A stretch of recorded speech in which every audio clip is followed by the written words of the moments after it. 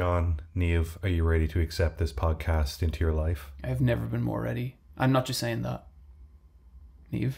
My mouth's open. Do you know what? I can remember like going to mass as a kid, and you would see the priest, and he'd be offering communion, and all the people would be lined up. But some people would like be really into like maybe just doing like a gentle lick of the priest, like index finger and thumb as he's handing them Holy Communion, and they kind of do like a. Yeah. They put their tongue out. Yeah. I'd love to do that and then get a little like. Just like a little nip. Yeah. I only ever got it in my hand. I don't want that. It's so funny when people like pop out their tongue like a little like register, like Put it on. yeah, pop it in there now in my tongue. Mm-hmm. Oh, I'd love to accept Holy Communion. Janie Mackers, 'tis yourself. That's pretty good, Bryan. Thanks. It's based on personal experience. Oh, based on a lot of personal experience. You grow up in Ireland. You grow up. My parents weren't even Catholic, and somehow I grew up Catholic. You got the spirit in you. I got the spirit in me. I got the spirit all over me.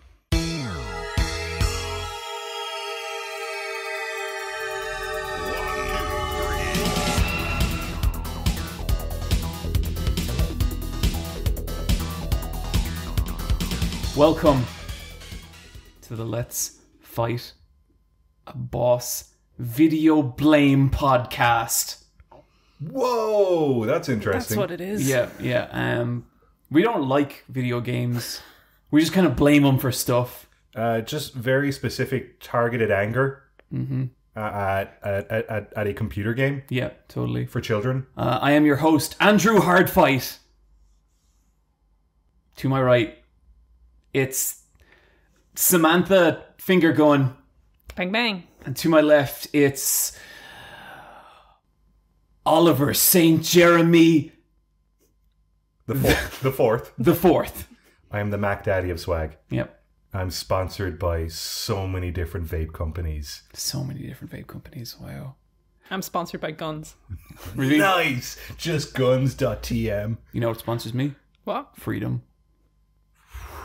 That's a really Can't beat good that. one. No, you can't beat that. You literally can't. It's impossible. Yeah. Fuck, freedom. It's a valuable asset. Hang on, I gotta say this or people aren't going to get their dopamine hit. Welcome to the world's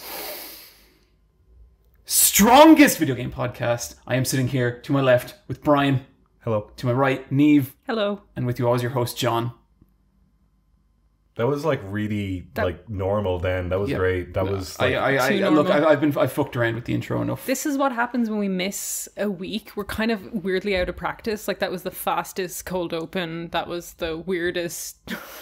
there's a lot on the docket as well. So Yeah, it's like, we we got gotta a bomb lot to through get shit. to. This is strap in your butts, everyone. This is we're not quitting before 2 hour 40 is my prediction. Oh yeah, no, I'd say we'll be wrapping up at midnight. That's fine. How many hours of Let's Fight a Boss are there? Ooh, I did a really bad maths equation because I was trying to figure out how many hours someone may have listened to me, but I don't know them, and I got 300 and I stopped counting.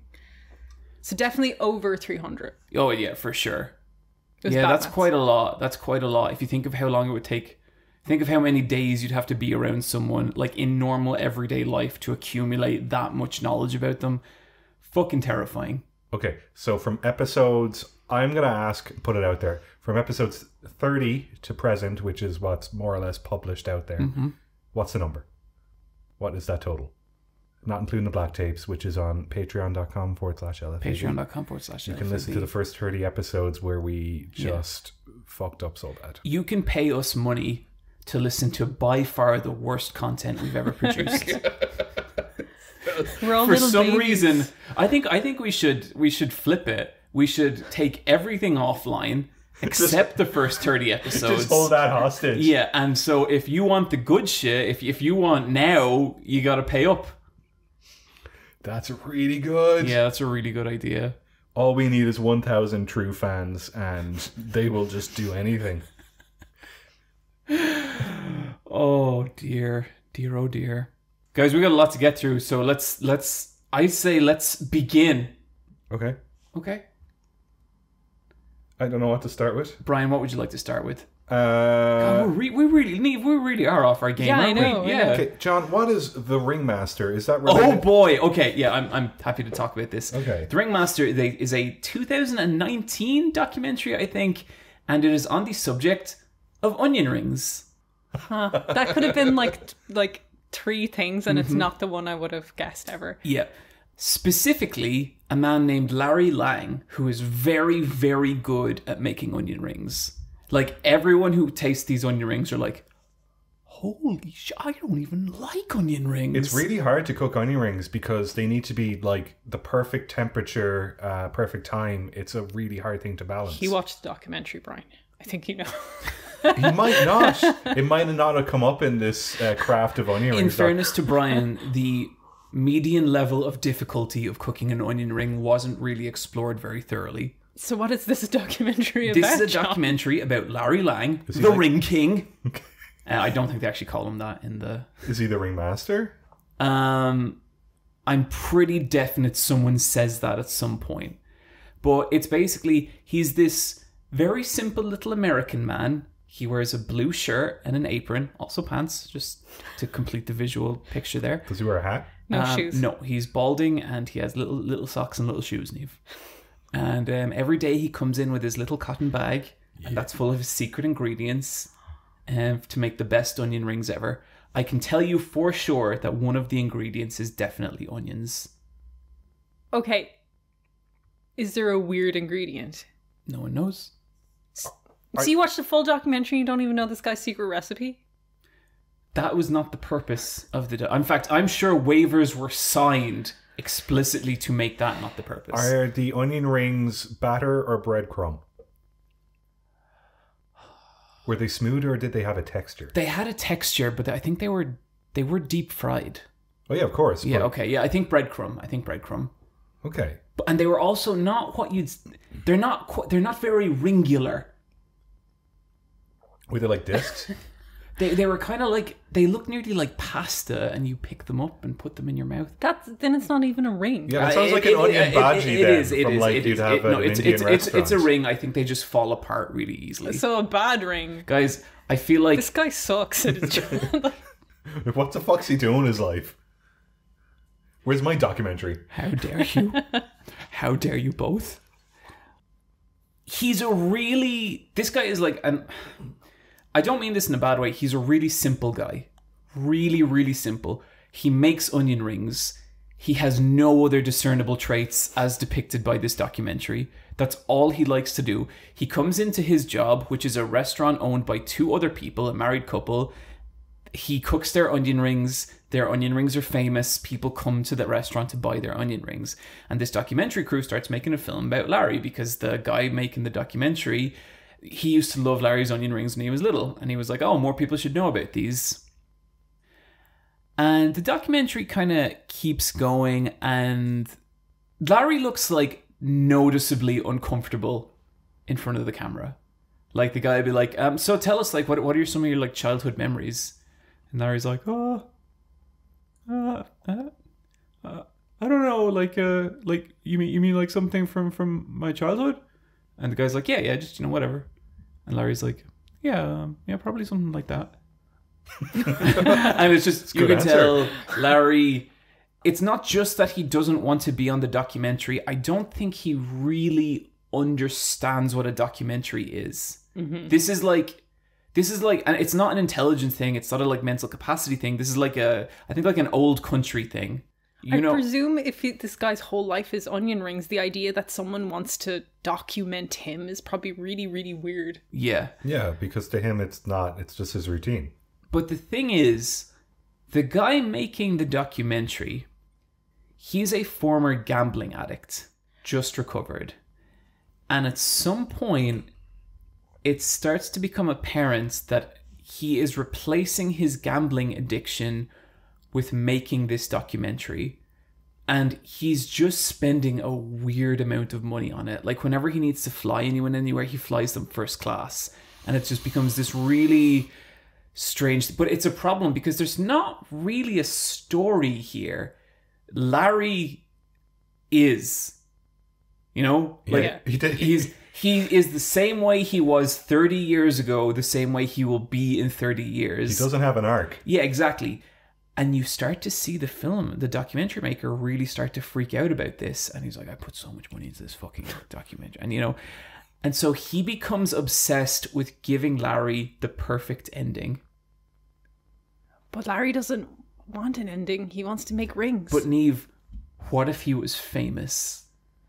I don't think Larry wants that. Larry does not want that. No. The documentary maker doesn't seem to understand that. It's such a weird, warped view that fame is a goal for everyone. Yeah. And then Larry's sister is also this woman, this older kind of American woman with aspirations to be an actor and the spotlight and all that kind of stuff. So she's pushing Larry into all this. And they're weirdly well connected, the both of them. So it leads to these really strange situations where like Gene Simmons is in the documentary because he owns this car derby thing in America. I think he does. And they want to make Larry the official food of that derby.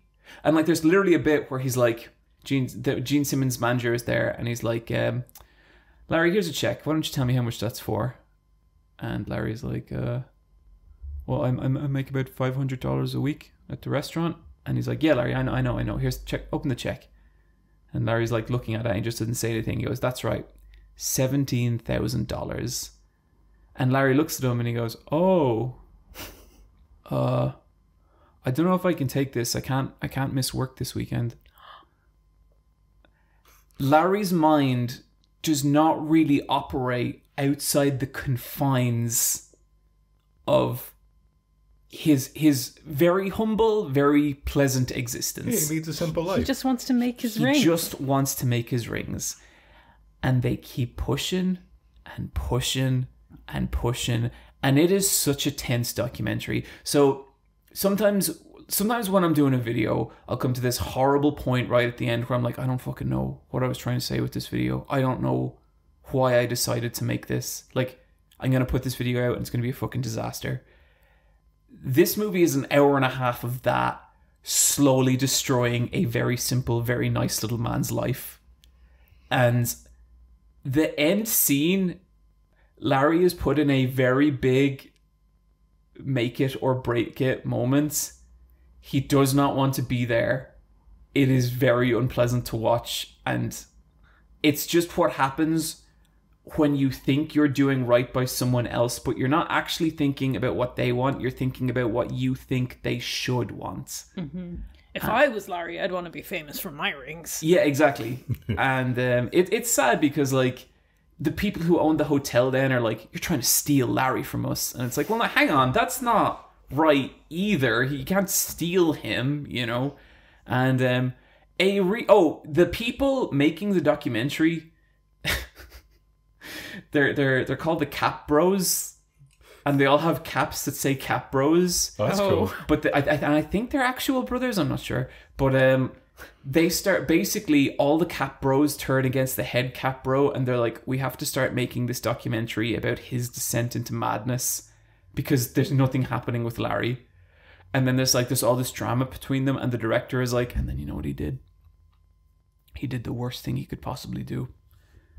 He gave me back the Cap Bro cap. That means it's not a Cap Bro anymore. Yeah. This is a fascinating little movie. It's an hour and a half. It really, really made me reflect on some things. Is Larry okay?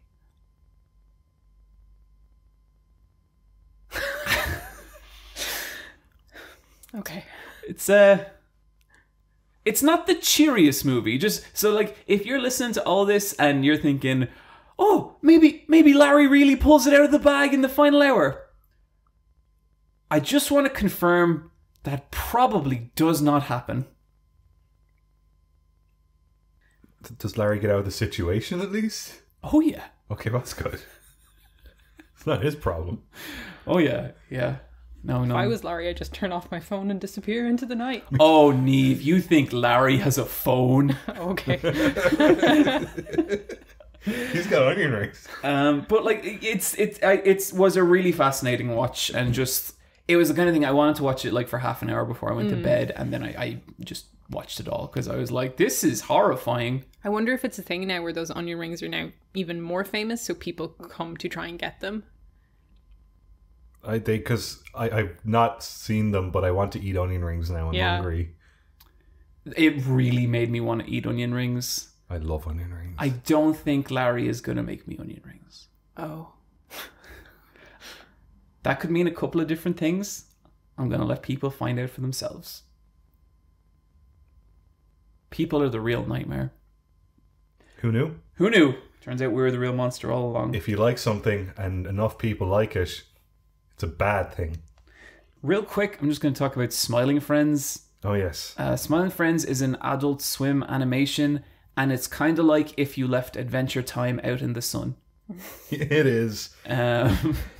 It's such a strange show. It's such a strange show. It has real like Super Jail weird energy to it, but it's more depressed than Super Jail and more grounded. Yeah, it's definitely it feels like a continuation of Super Jail in that it's a cartoon-ass cartoon, but it's an adult animation. Yeah, a lot of like small, very ugly cartoon characters having awkward conversations with each other, but it's. I think like there's definitely a kind of person who turns this on and in 5 minutes is like, fuck this, I hate it. I loved it. Michelle really loved it, and it's weird. It's about these two characters, and they're the Smiling Friends, and it's their job to go around to different like people and organizations and like make them smile again. And I think like it's such a good premise. It's such a good premise, and the show's like overall tone is just like the complete grimness and futility of that. Like the first episode is them trying to... Oh, that poor kid Duncan ain't doing so good. No, he's not doing so good. The first episode is about them trying to cheer up like a cancelled TV presenter who's just an absolute nightmare. Oh, that's of the a frog person. one. Yeah, the frog. The frog episode's really good. It's so good. And there's a part where the Frowning Friends are introduced, and well, they were my favorite. I would be a member of the Frowning Friends for sure. Not a whole lot to say about it other than just I thought it ruled, and if people are into that kind of humor, totally check it out. Guys, we all watched You Are Not My Mother. Yes, this is an Irish horror film that came out recently. Mm-hmm. Last episode, or maybe the episode previous, we were trying to like come up with like good examples of Irish media that like resemble a fairly accurate version of Ireland, or you know, do Ireland justice. I thought You Are Not My Mother did that. There is what I call like a Dublin hell to this movie. Absolutely. This is a low budget Irish horror film that uses its means to huge effectiveness, I guess. I really enjoyed it. Yeah, totally. It's about a girl called Shar, and she's in secondary school. Not sure what year. She's probably around 16 or something. Yeah. And it kind of opens and she's late for school, so she asks her granny to take her to school, and her granny is like, my leg's gammy, you gotta ask your mom. And her mom has the telltale signs of depression. She's stuck in bed, and it's Shar just trying to kind of wake her mom up and be like, Mom, I need to be brought to school, and asking her mom in the car, you know, could you get some shopping, while her mom has that very specific depression 1,000-yard stare. Yeah, she's really checked out. And the mom is just like, why do I need to go to the shop? And Shar's just like, there's no food in the house. So things aren't looking good for Shar. It's she's in a situation where she has like a single parent living with her granny, and her mom is just like madly depressed. And it has all the hallmarks of a depression horror, which like it totally is until the moment it isn't. And it brings in Irish folklore. Yes. Mom goes missing, presumed not to be alive, unfortunately. Yeah, they find her car empty. Yeah. Then she returns, but her behavior is very erratic, and... She's better now. Yeah, she's better. But there's a lot of problems with her. She's not behaving like a human. There's a middle portion of this movie that's really reminiscent of Goodnight Mommy. Yeah, for sure. But I think... aside from the premise, those are really different movies. Yeah, and the daughter knows something's up. Grandma knows. Oh, Grandma fucking knows. Because Grandma's into paganism, and she knows the fucking bullshit. Yep. And there's also an uncle who kind of drifts in and out of the film. Most of the characters, I'd say it's like 90% female characters. It's like I don't think I think it's one dude, right? Yeah, like for ages, it's not until like half an hour into the movie like a male character shows up and speaks a line, and I was like, oh, there he is. See, Bryan, we're disappearing. Good. Yeah, she goes to an all-girls school as well, Yeah. and she's being bullied in the school, and the bullying is just spot on. Oh bullying. my god, yeah. Yeah. Oh. I really like how the bullying works is that there's one person who encourages it, and when that person isn't around, the others are kind of more sound to each other. And how one of the bullies is a bully, but then later on she's like actually nice. It's just Yeah. the situation's changed. It's like the social dynamics of bullying. It's just like two girls there, one of them is going at another one, and then as your one walks off, the other one's kind of a little bit nicer kind of thing. Or there's just like... You can tell there's one of the bullies who really doesn't want to be doing it. Yeah. And like she's not even a major character, but she's just like, lads. And it's like, that's interesting. Yeah, absolutely. It does the teenage, especially teenage girl angle very authentically. Yeah. I was watching it with my girlfriend, and she was like, this is very authentic bullying, but I'm surprised no one has been called a lesbian yet. And then it happened. And I was just like, there we go. Yeah. There's some Irish secondary school bullying. I did like Weed Girl and how she was a bully and then she turned into just like cool Weed Girl. Yeah. Kind of the savior at the end of the day. Yeah. It was like, it's a really slow movie, but it has a lot of like, it's really like scrumptious when it comes to like sonically, like a lot of sound design in it that really works really strongly. There was like this kind of use of like Celtic horns in it that I've never really heard in a horror movie, like in this specific way, and it was so unnerving. Like, I really like the set design of the house, and it's those like brown carpets. Yeah, and like we've all been in houses and like this. There's less of those houses now because they get bought out and refurnished. They get revamped, but like that is a house that hasn't been updated since like the 50s or 60s, and the fucking granny was brilliant. The bit where Granny does her like little wicker ball and does a spell on it to help her son, the uncle, when he's in the hospital, and someone comes in and she's like, "You can't be smoking in here," and she's like, "Fuck off." That was brilliant. That was so good. Won me over right away. Yeah. I thought the mother's acting and just physicality in general was great. That bit where she puts on the Joe Dolan record was so upsetting. So that was the high point of the movie for me. Like there's this bit where she starts dancing with her daughter, but then there's another bit later on where she dances at her daughter, but then the dancing just starts to get more and more unhinged and fucking weird. And like, after a while, you're not watching a mom dance, you're watching this creature, the shape of a human, just gyrate and smash themselves around. And it really reminded me of like one of my favorite horror scenes ever. And it's from that movie you watched, Bryan. The really fucked up one with the French girl in the subway station. Oh yeah, sorry, I can't think of that. The one Possession. Yeah. That's filmed in Germany during while the Berlin Wall's still up. Yeah, but like I think the horror of the human body is an interesting thing, especially when it's not playing off like look at how fucked up this person looks, like when it's actually done through she's like stamping up and down on her ankles, and then it's going to the beat until it's not going to the beat. Without getting into too many spoilers, like the name of the movie is You Are Not My Mother, so that gives you an idea of what is happening to the mother in this. But like, there is some Irish folklore stuff and some really subtle things that I'm only thinking of that for me it was like thinking about afterwards. So one right away is that before she goes missing, it's the mother and the daughter in the car. The mother's driving and they brake all of a sudden because there's a horse on the road. I think that horse is a puka. Absolutely. Because it's never explained, and up until that point you just think it's a stray horse just because of the... You're in the area, there's probably a horse in a field there. But like, it's never shown again, and that's definitely a puka setting things off. And they have like lines later on about how they try to build on the land, but it's like marshy land. And so that means it's definitely connected to some sort of like spirit underworld or demonic connection. And the lead up to Halloween as well. Yeah, it takes place during like Samhain and stuff. And I like when they go on the Samhain. Samhain. And I like when they go on the school tour and they're really like she really wants them to engage with the history, and the girls just she from was the great. school The just school did tour not dressed Dressed in give her a shit. autumnal colours. Yeah. But it was a good way to kind of just get across, like, like kind of the basics of Samhain, where it's like the worlds between the living and the dead, that like the veil is thin kind of thing. And Yeah, during that month. they're setting it all up.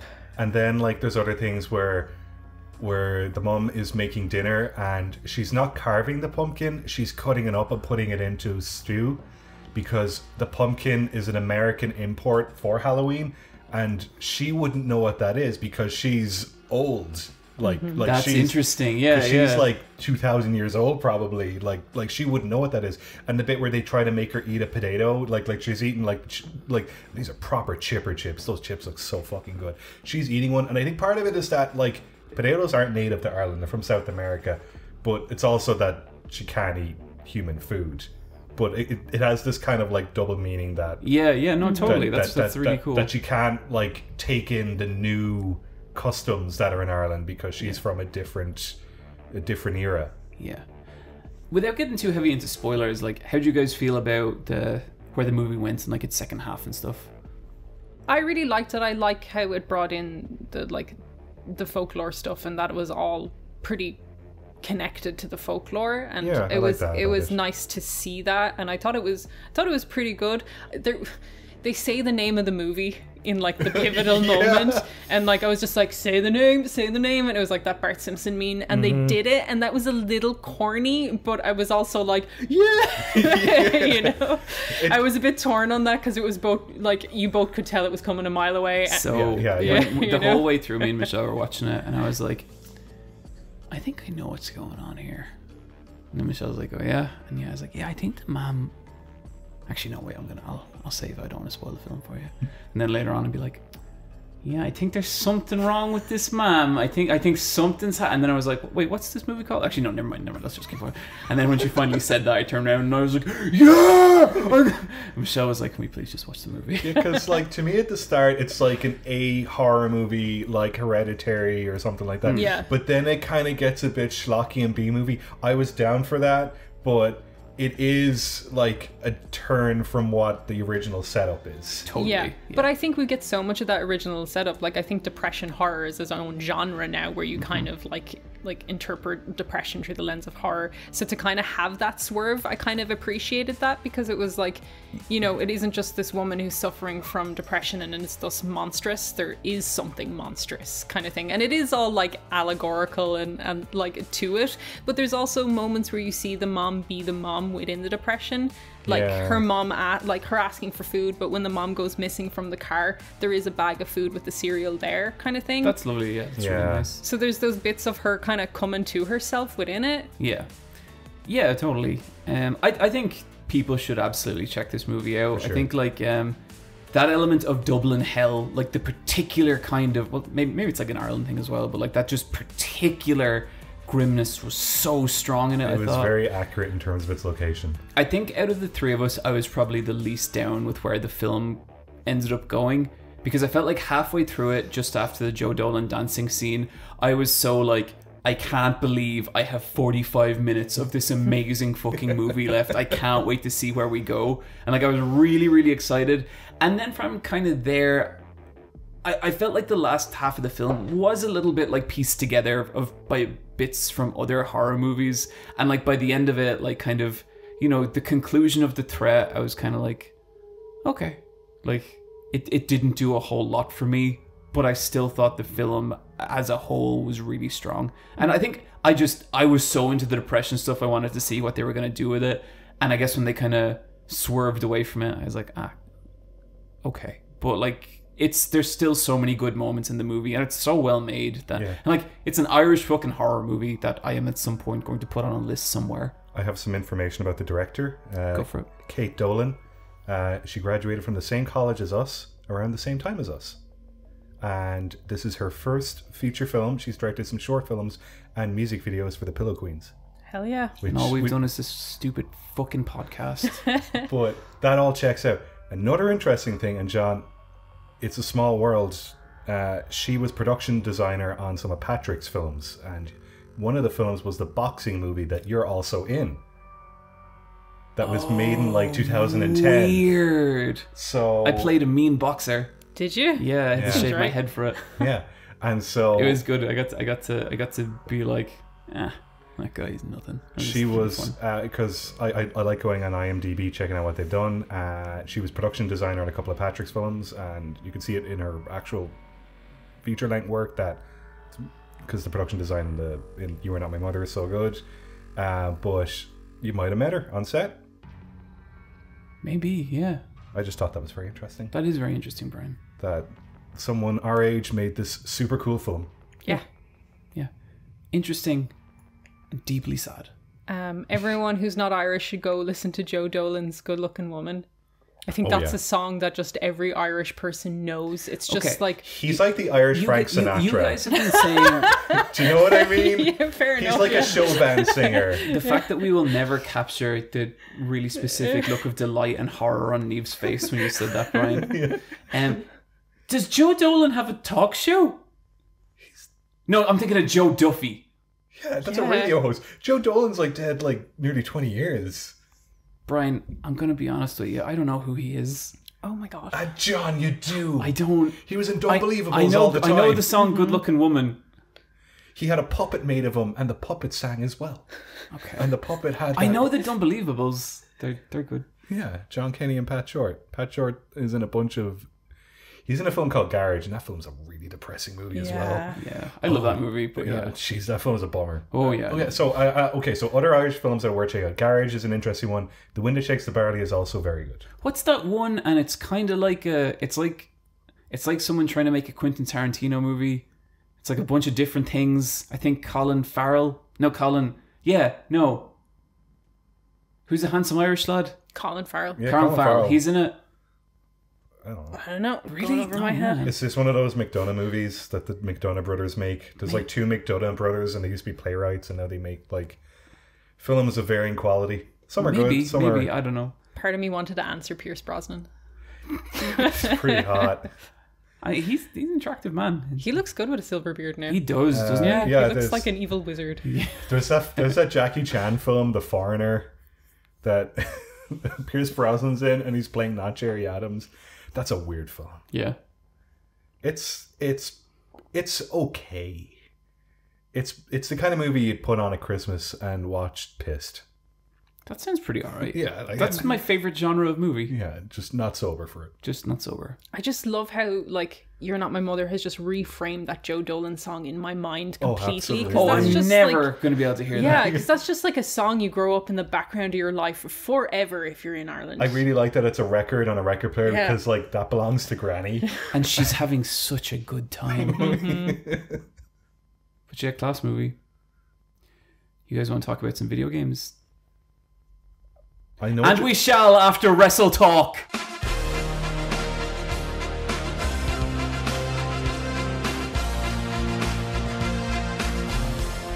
Here we fuck. I could see it on the dock, and you were going to do some sort of talk over. Here you go. Go on.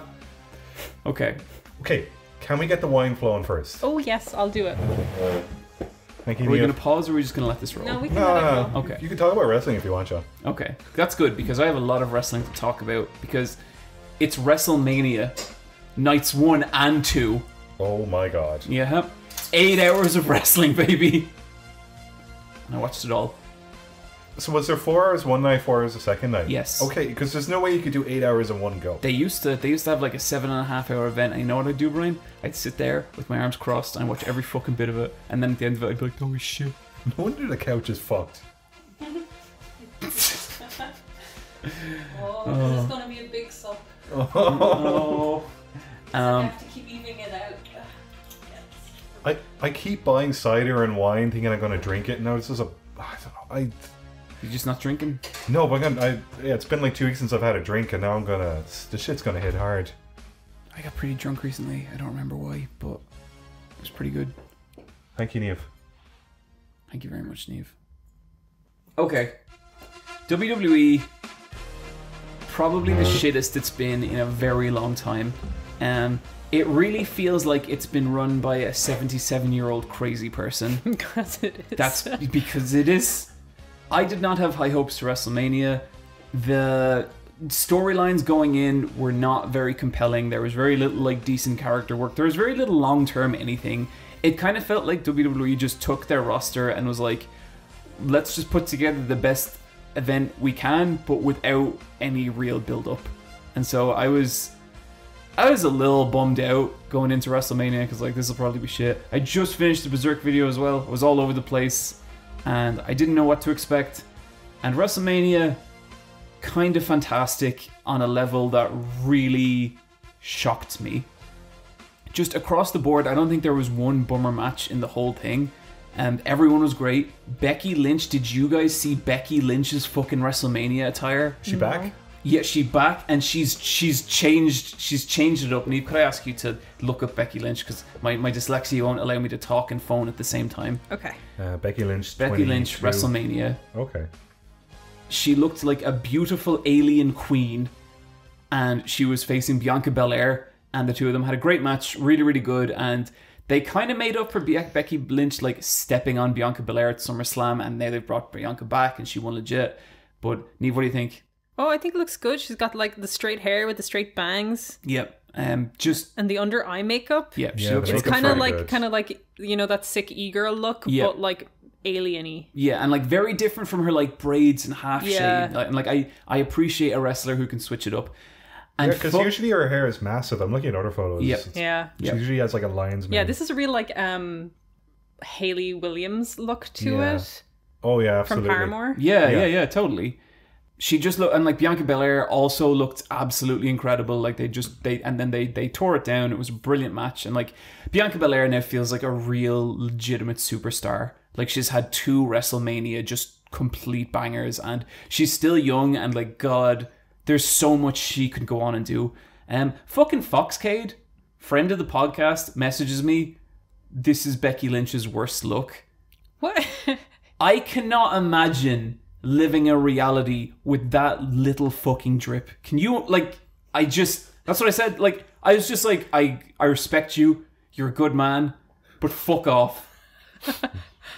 Man, I didn't think he's such bad taste. I know, I'm shocked. And like, I've had conversations with this person for years. How can a person be so wrong? I don't know. It's beyond me. Like I've spoken to him. A false and incorrect statement. Like, Bryan, we met him in person. I feel bad. Yeah, me too. We shan't make that mistake again. But like, the rest of it was just incredible. Like, it was fucking brilliant. Stone Cold Steve Austin had his last match, and it was shit, but it didn't matter. Who was it against? Kevin Owens. Oh, okay. Kevin Owens is a wrestler who he likes to fight, and he has to fight for his family because he doesn't have much money, and he's got to fight for his family. Now, don't mind that he's signed to WWE and undoubtedly making 6 figures. That's not important. Okay, so this guy's a toy of him, but he's still struggling. Yeah. Okay.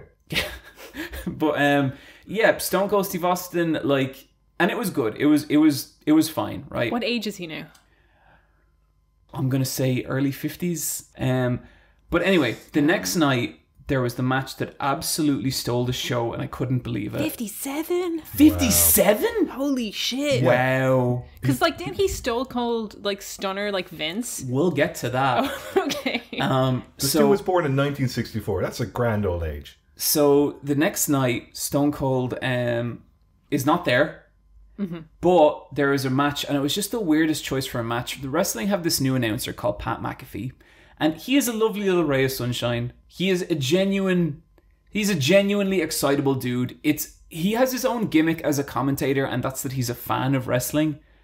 Like, he's not like, well, it sure looks like Jeff Hardy is going to hit the other guy with the leg drop, and he will be in trouble when that happens. He'll be like, oh, it's a Jeff Hardy leg drop. I can't believe I'm seeing this. Like, he's so amped all the time, and honestly, he's kind of fucking adorable for that reason. A mean wrestler challenged him to a wrestling match. But you can't do that. You can't do that. And, you know, I'm not a big fan of non-wrestlers wrestling at WrestleMania. It's kind of a common thing. I think pay your wrestlers, you know, like... Yeah, but in 8 hours, you have to have a clown show. You do. You can have a clown show with wrestlers, including one particular wrestler called Doink the Clown. But anyway, like, Pat McAfee comes out. Turns out the dude's a trained wrestler, and they completely tear the house down in a way that I am guessing has scared the shit out of WWF because they have another Daniel Bryan on their hands. They have this person that the fans love so much, and they will now want to be champion. I want to see Pat McAfee fight Roman Reigns. That's what I want to happen. That's nuts. Was this like a thing that, like a setup all along that he would be fight? No, don't think they had any idea. Well, he used to be. It just went down better than they than much expected. Better. You see, he has a history as a wrestler. He used to want to be a wrestler, and he used to be in NXT. And I just don't think anyone thought he could go like he could. Yeah. But and like it was more than like being a good wrestler. He just had that fucking charisma. You know, he like there's this thing in wrestling I always feel like where you can tell if someone has it the moment they walk through the curtain. And if someone doesn't have it, it's very hard for them to get it. They have to go through major life events. Roman Reigns did not have it. He just fucking didn't for years and years and years. Dude got leukemia. He went away. He survived a really life-altering thing. He came back and he had it. I don't know how to explain it, but that's what it is. And that's... Pat McAfee had it. He came through the curtain and there was just something electric there straight away. And it was beautiful to see. And he beats Austin Theory and the crowd went fucking insane.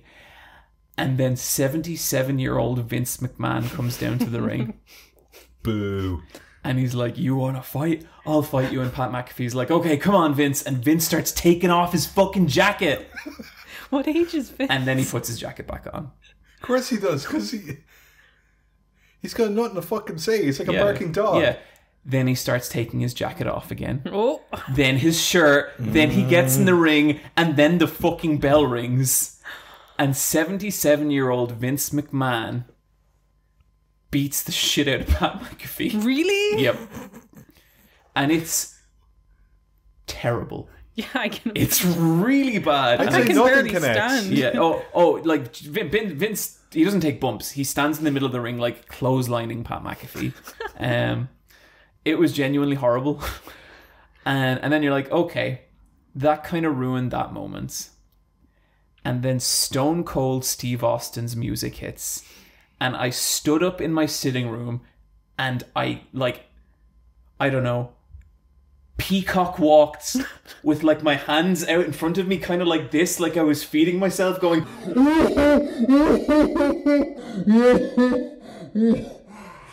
and it was just beautiful. Stone Cold Steve Austin and Vince McMahon in the ring again, and Vince McMahon took what is by far the worst Stone Cold Stunner I have ever seen in my... Have you guys seen this thing? I have seen a clip of this. Isn't it just incredible? It's like, it's awful, but honestly, that's how, if you told like a 77-year-old man taking a Stone Cold Stunner, that's what that looks like. Here's the funny thing, Niamh. Vince McMahon, this was the worst stunner he's ever taken. Not by that much. Oh, okay. Despite how many times Vince McMahon has been hit by the stunner, he has never taken it well, ever, in his entire life. The first time he got hit by a stunner, he fell onto the ground and then he started acting like he was getting electrocuted. Really selling it. Yeah. And it was just, there was so many moments like that. Triple H retired. Johnny Knoxville's match with Sami Zayn was fucking brilliant. I keep meaning to record it for you guys because I think you'd really like it. Because it's Tom and Jerry, isn't it? It's Tom and Jerry. Someone gets slapped with a giant hand. A wrestler gets trapped in a gigantic mouse trap. Brilliant. Wee Man is there. Oh, yeah. Dark Shark is there. Dark Shark's there. Dark Shark's there. And he's Hell yeah. brilliant. Cool. They all are. Party Boy is there. And you can tell a lot of people in the WrestleMania audience did not know who Party Boy was. But they made it work. You know, they made it work.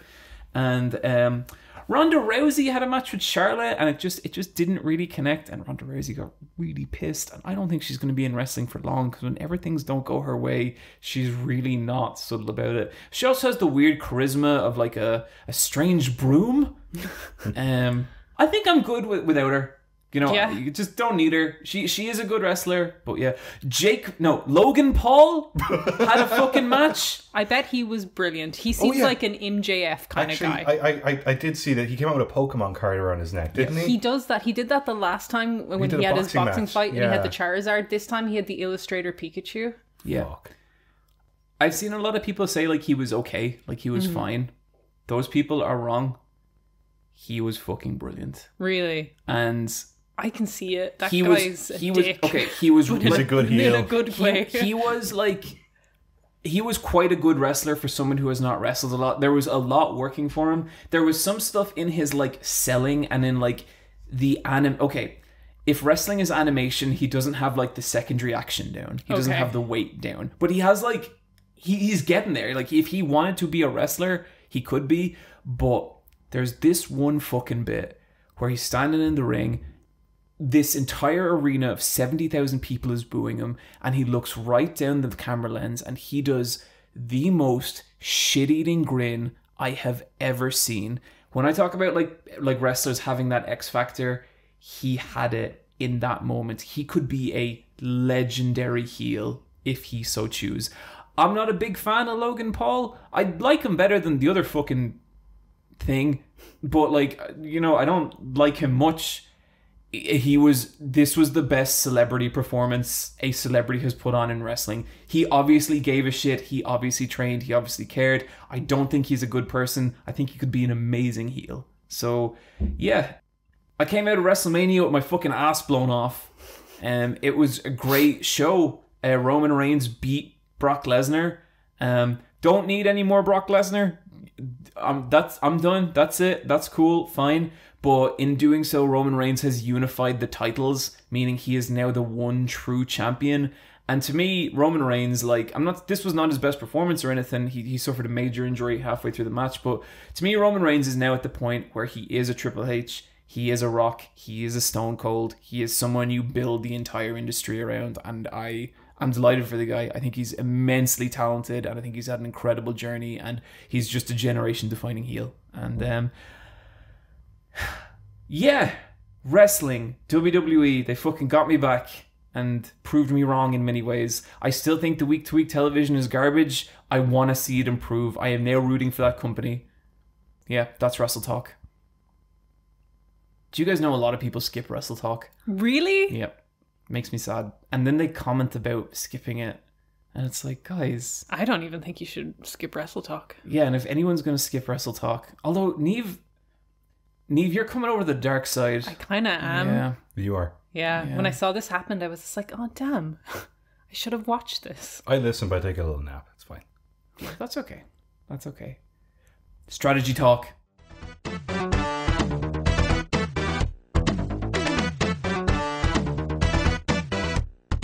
Do we talk about Elden Ring first or last? Do you want to just get out of the way? I think get it out of the way. Okay. Shit game. Do you guys remember how many hours and what level you are? Yes, I am 120 hours in and I'm level 110. So I'm not as keeping my hour to level, but I also need a lot of runes to level up now. I'm 102 hours in and I'm a level 186. Wow! How do you do this? I found that bird. Oh, so you're just farming runes like a madman. Mm-hmm. Okay. I think I'm 60 hours in, level, I think 77. Wow. Not farming runes, just good at video games. I've done... I keep running back to the camp like a little coward is what I keep doing.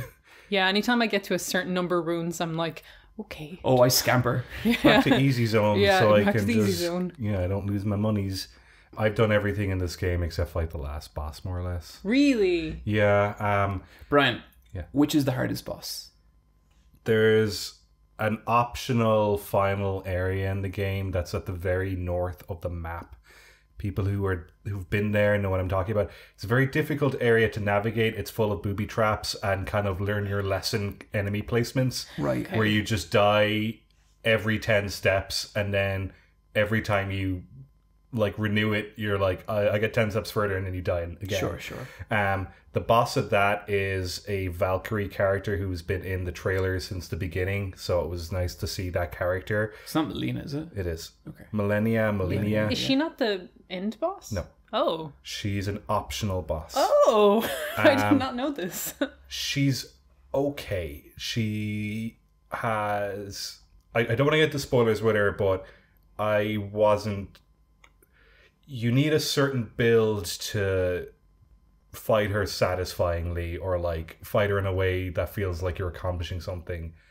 Because the way I'm fighting her at the moment, it's just frustrating, and I don't know what I'm doing wrong, and I don't know what I'm doing right. So I had a person come on one of my Patreon streams who had beaten this game 3 times, and this was like 3 weeks ago. Yeah, there's some people who just run through it, and they're like their playtime is 40 hours each and stuff. And they were like, this game's great. Some of the bosses are fucking bullshit. Yeah. And I didn't understand that at the time. I do now a bit. The bosses in the latter half of the game, you're going to see a lot of reuse, and then the kind of unique bosses look cool, but the like mechanics and strategies you need to put into the fights aren't satisfying. I think it's kind of frustrating how much you have to invest in vigor, because like you get one-shotted so hard by everything. So if you have like glass cannon builds where you're kind of trying to use magic, that does not become viable, and now you have to just spill a whole pile of levels into getting your I'm health the exact bar. same. I'm running with a glass cannon build, and it's fun. I like it, but like I need immense vigor because I'm not a glass.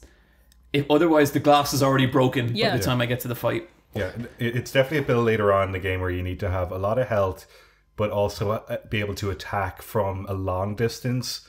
Not even a medium distance is going to cut it for some of those ones. Especially the final boss isn't interested in fighting you, and it's in this big arena where you can't close the gap. There's so many ones with huge arenas. I've been doing Rani's questline, and you have to fight a horrible bug, like a Bloodborne asks. See, I really like that boss battle. Yeah. And that felt special, but later on it isn't. Yeah. And like there's a lot of space to cover, but once I figured that out, like I really liked that boss by the end of it. People do not like Scarlet Rot. I just gotta say, I love poisoning everything. Scarlet Rot fucking sucks. Yeah, because there are status effects like poison and freezing, and like there's one place where it actually does frenzy, and I was like, oh, it's like Bloodborne. Did you guys? But Scarlet Rot is a fucker. Did you guys meet those dogs that do like 10,000 blood loss damage? Yes.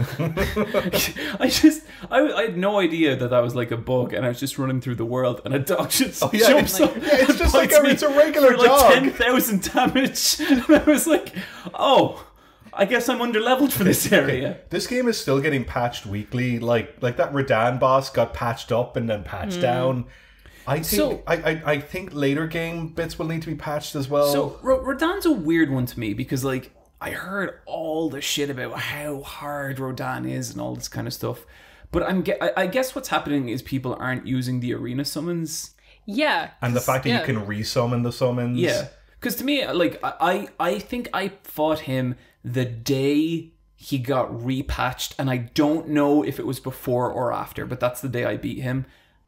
I just like, to me, like the entire point of that fight is like the idea that all your allies and everyone is like coming together to fight this fight. It's and like cool. It's that's I like that interpretation of that fight. I don't feel any need to like. It's the festival. Yeah. I don't feel any need to. But like, more power to people who do. I think we're kind of at the point now where we need to get good at just being like, hey, whatever way you want to fucking play this shit, it doesn't matter. I really hate when some things are called a cheese. Like, I remember watching a video and it was like a Radahn cheese. This was after I beat him, but the cheese was the way I beat him, which was just breeding Scarlet Rot on him. And I was like, that's not a cheese. I had to kill a fucking dragon to get a heart and buy my Scarlet Rot. There's a lot of steps to that. That's the narrative of your character. And I think that's fun. You know, like, I think that's cool. You earned that. But there's just like some gamers are so weird about what is an honorable way to fight. I want my melee build without a shield. Like I'm playing like a character who uses incantations. I'm going to use the big dragon incantation. Yeah, and it's like it's there in the game for a reason. It's like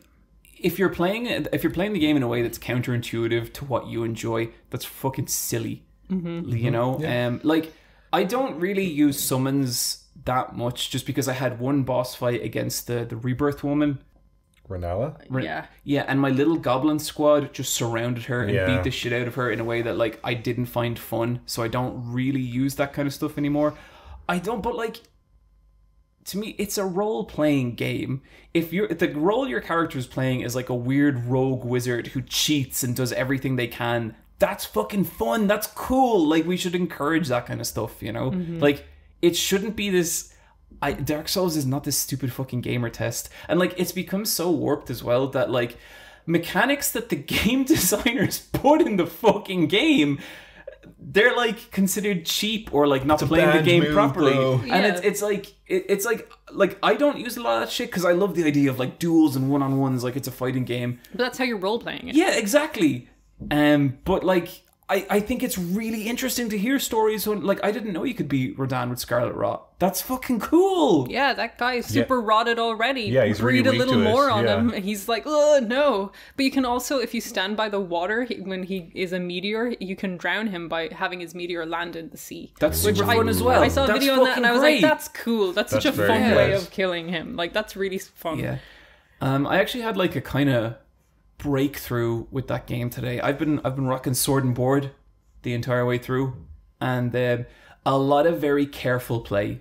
Just like, okay, the enemy's I'm gonna block this attack because I'm really bad at dodging it. Then I'm gonna dodge the second hit. Then I'm gonna block the third attack, and then dodge the fourth encounter. Like a lot of that kind of shit.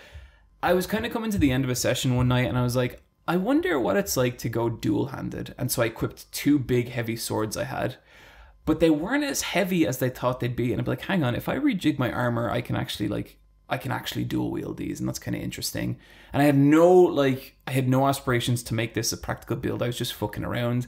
And so I ran around and killed a few enemies dual wielding. And like, because I'm dual wielding 2 massive swords, all of a sudden these like roadblock enemies that were like stopping me in my tracks, I was literally like crashing through them. It's like 1 or 2 hits would like break their guard, and then I could just kill them. And like, once I got a combo going, they couldn't stop me. And like, the combos with these 2 particular swords are really wide sweeping and long range as well.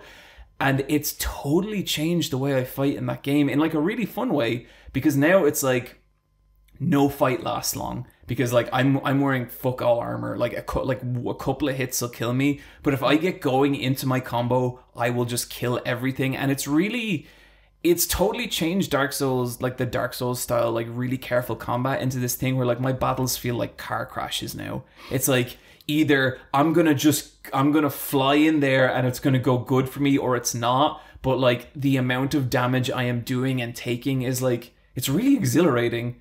And I just didn't know the game could be played like this, and it's kind of like reawakened my love for this game. Not that it was really going anywhere, but yeah. I'm also like making my way through this Lindell, the city. The underground city? It's the place up the north of the map where the Erd Tree is. Yeah, that's like... Yeah, Lindell. Yeah. Yeah, there. So did you do Volcano Manor? I did nearly all of Volcano Manor. Because the girl with the bad posture invites you there. Yeah. She's so cute. Yeah. She's lovely, yeah. Nice person. She didn't... I found her there, but she didn't invite me there. I found her in a gazebo, and I gave her stolen necklace back, and she was like... And then I met her at Altus Plateau at the beginning, and she was like, do you want to go there? And I went to Volcano Manor before I even did Altus. Wow. I kind of feel like Volcano Manor is a cool place, but it also feels like unfinished, because like, I'm now rocking Tanit's armor, the lady from there, because I did all the quests. I killed the boss. She's just kind of munching on the dude's brain. I go and I meet Patches, and he gives me castanets and then just fucks off and dies maybe. And then I give them to her. She does not give a shit. Do you know Patches can join you in the Rodan fight? Yeah. And I had Patches there. Like little Patches. Yeah, he doesn't do anything. Yeah. Piece of shit. But I loved Patches, so I thought it was like really like weird that his story just kind of, it seemed to be tied to Volcano Manor, and then it just stops being in it, and she kind of doesn't do anything else. So I just was like, fuck it, I'm killing you and taking your armor, and that's what I'm rocking. With a patch or something. Yeah. Like for me, a bunch of characters just stopped being in the game. But I got to the end of Volcano Manor, and I went in and I met the snake devouring god. Yes. And I just the visual of that boss is so horrifying that I fought it once, and I was like, you know what? Not in a great headspace for this, and I haven't fought him since. He's not too bad if you use the item. Give you a gimmick spear, weapon, yeah. But then I went and I went down into Rodan's meteor place. Yeah. And that teleported me really deep into, what's it called, Bryan? Lindell? No, Nocturnal, the Eternal City, something like that. Yeah, and that's where I am now. And you're going along the Shiafra River. That is a beautiful location. Yeah. I love the weird little trumpet men. They are cute. They're very fun. Yeah, still very high on that game, and I think my switch over to my dual wielding car crash build has just kind of just changed everything for me, and I love it. I'm dual wielding like 2 seals, so I'm just throwing magic from each hand each time. That's so It's very sick. fun. It's cool how you can get loads of magic. Like at the end, you could have like 10 different spells. I didn't even know you could do that. It's fun. Yeah. I want to do 2 fists at some point. I think I'm gonna look really stupid. I like how much how we're just all playing it so differently. Yeah, I think that's how are really you fun. playing it, Bryan?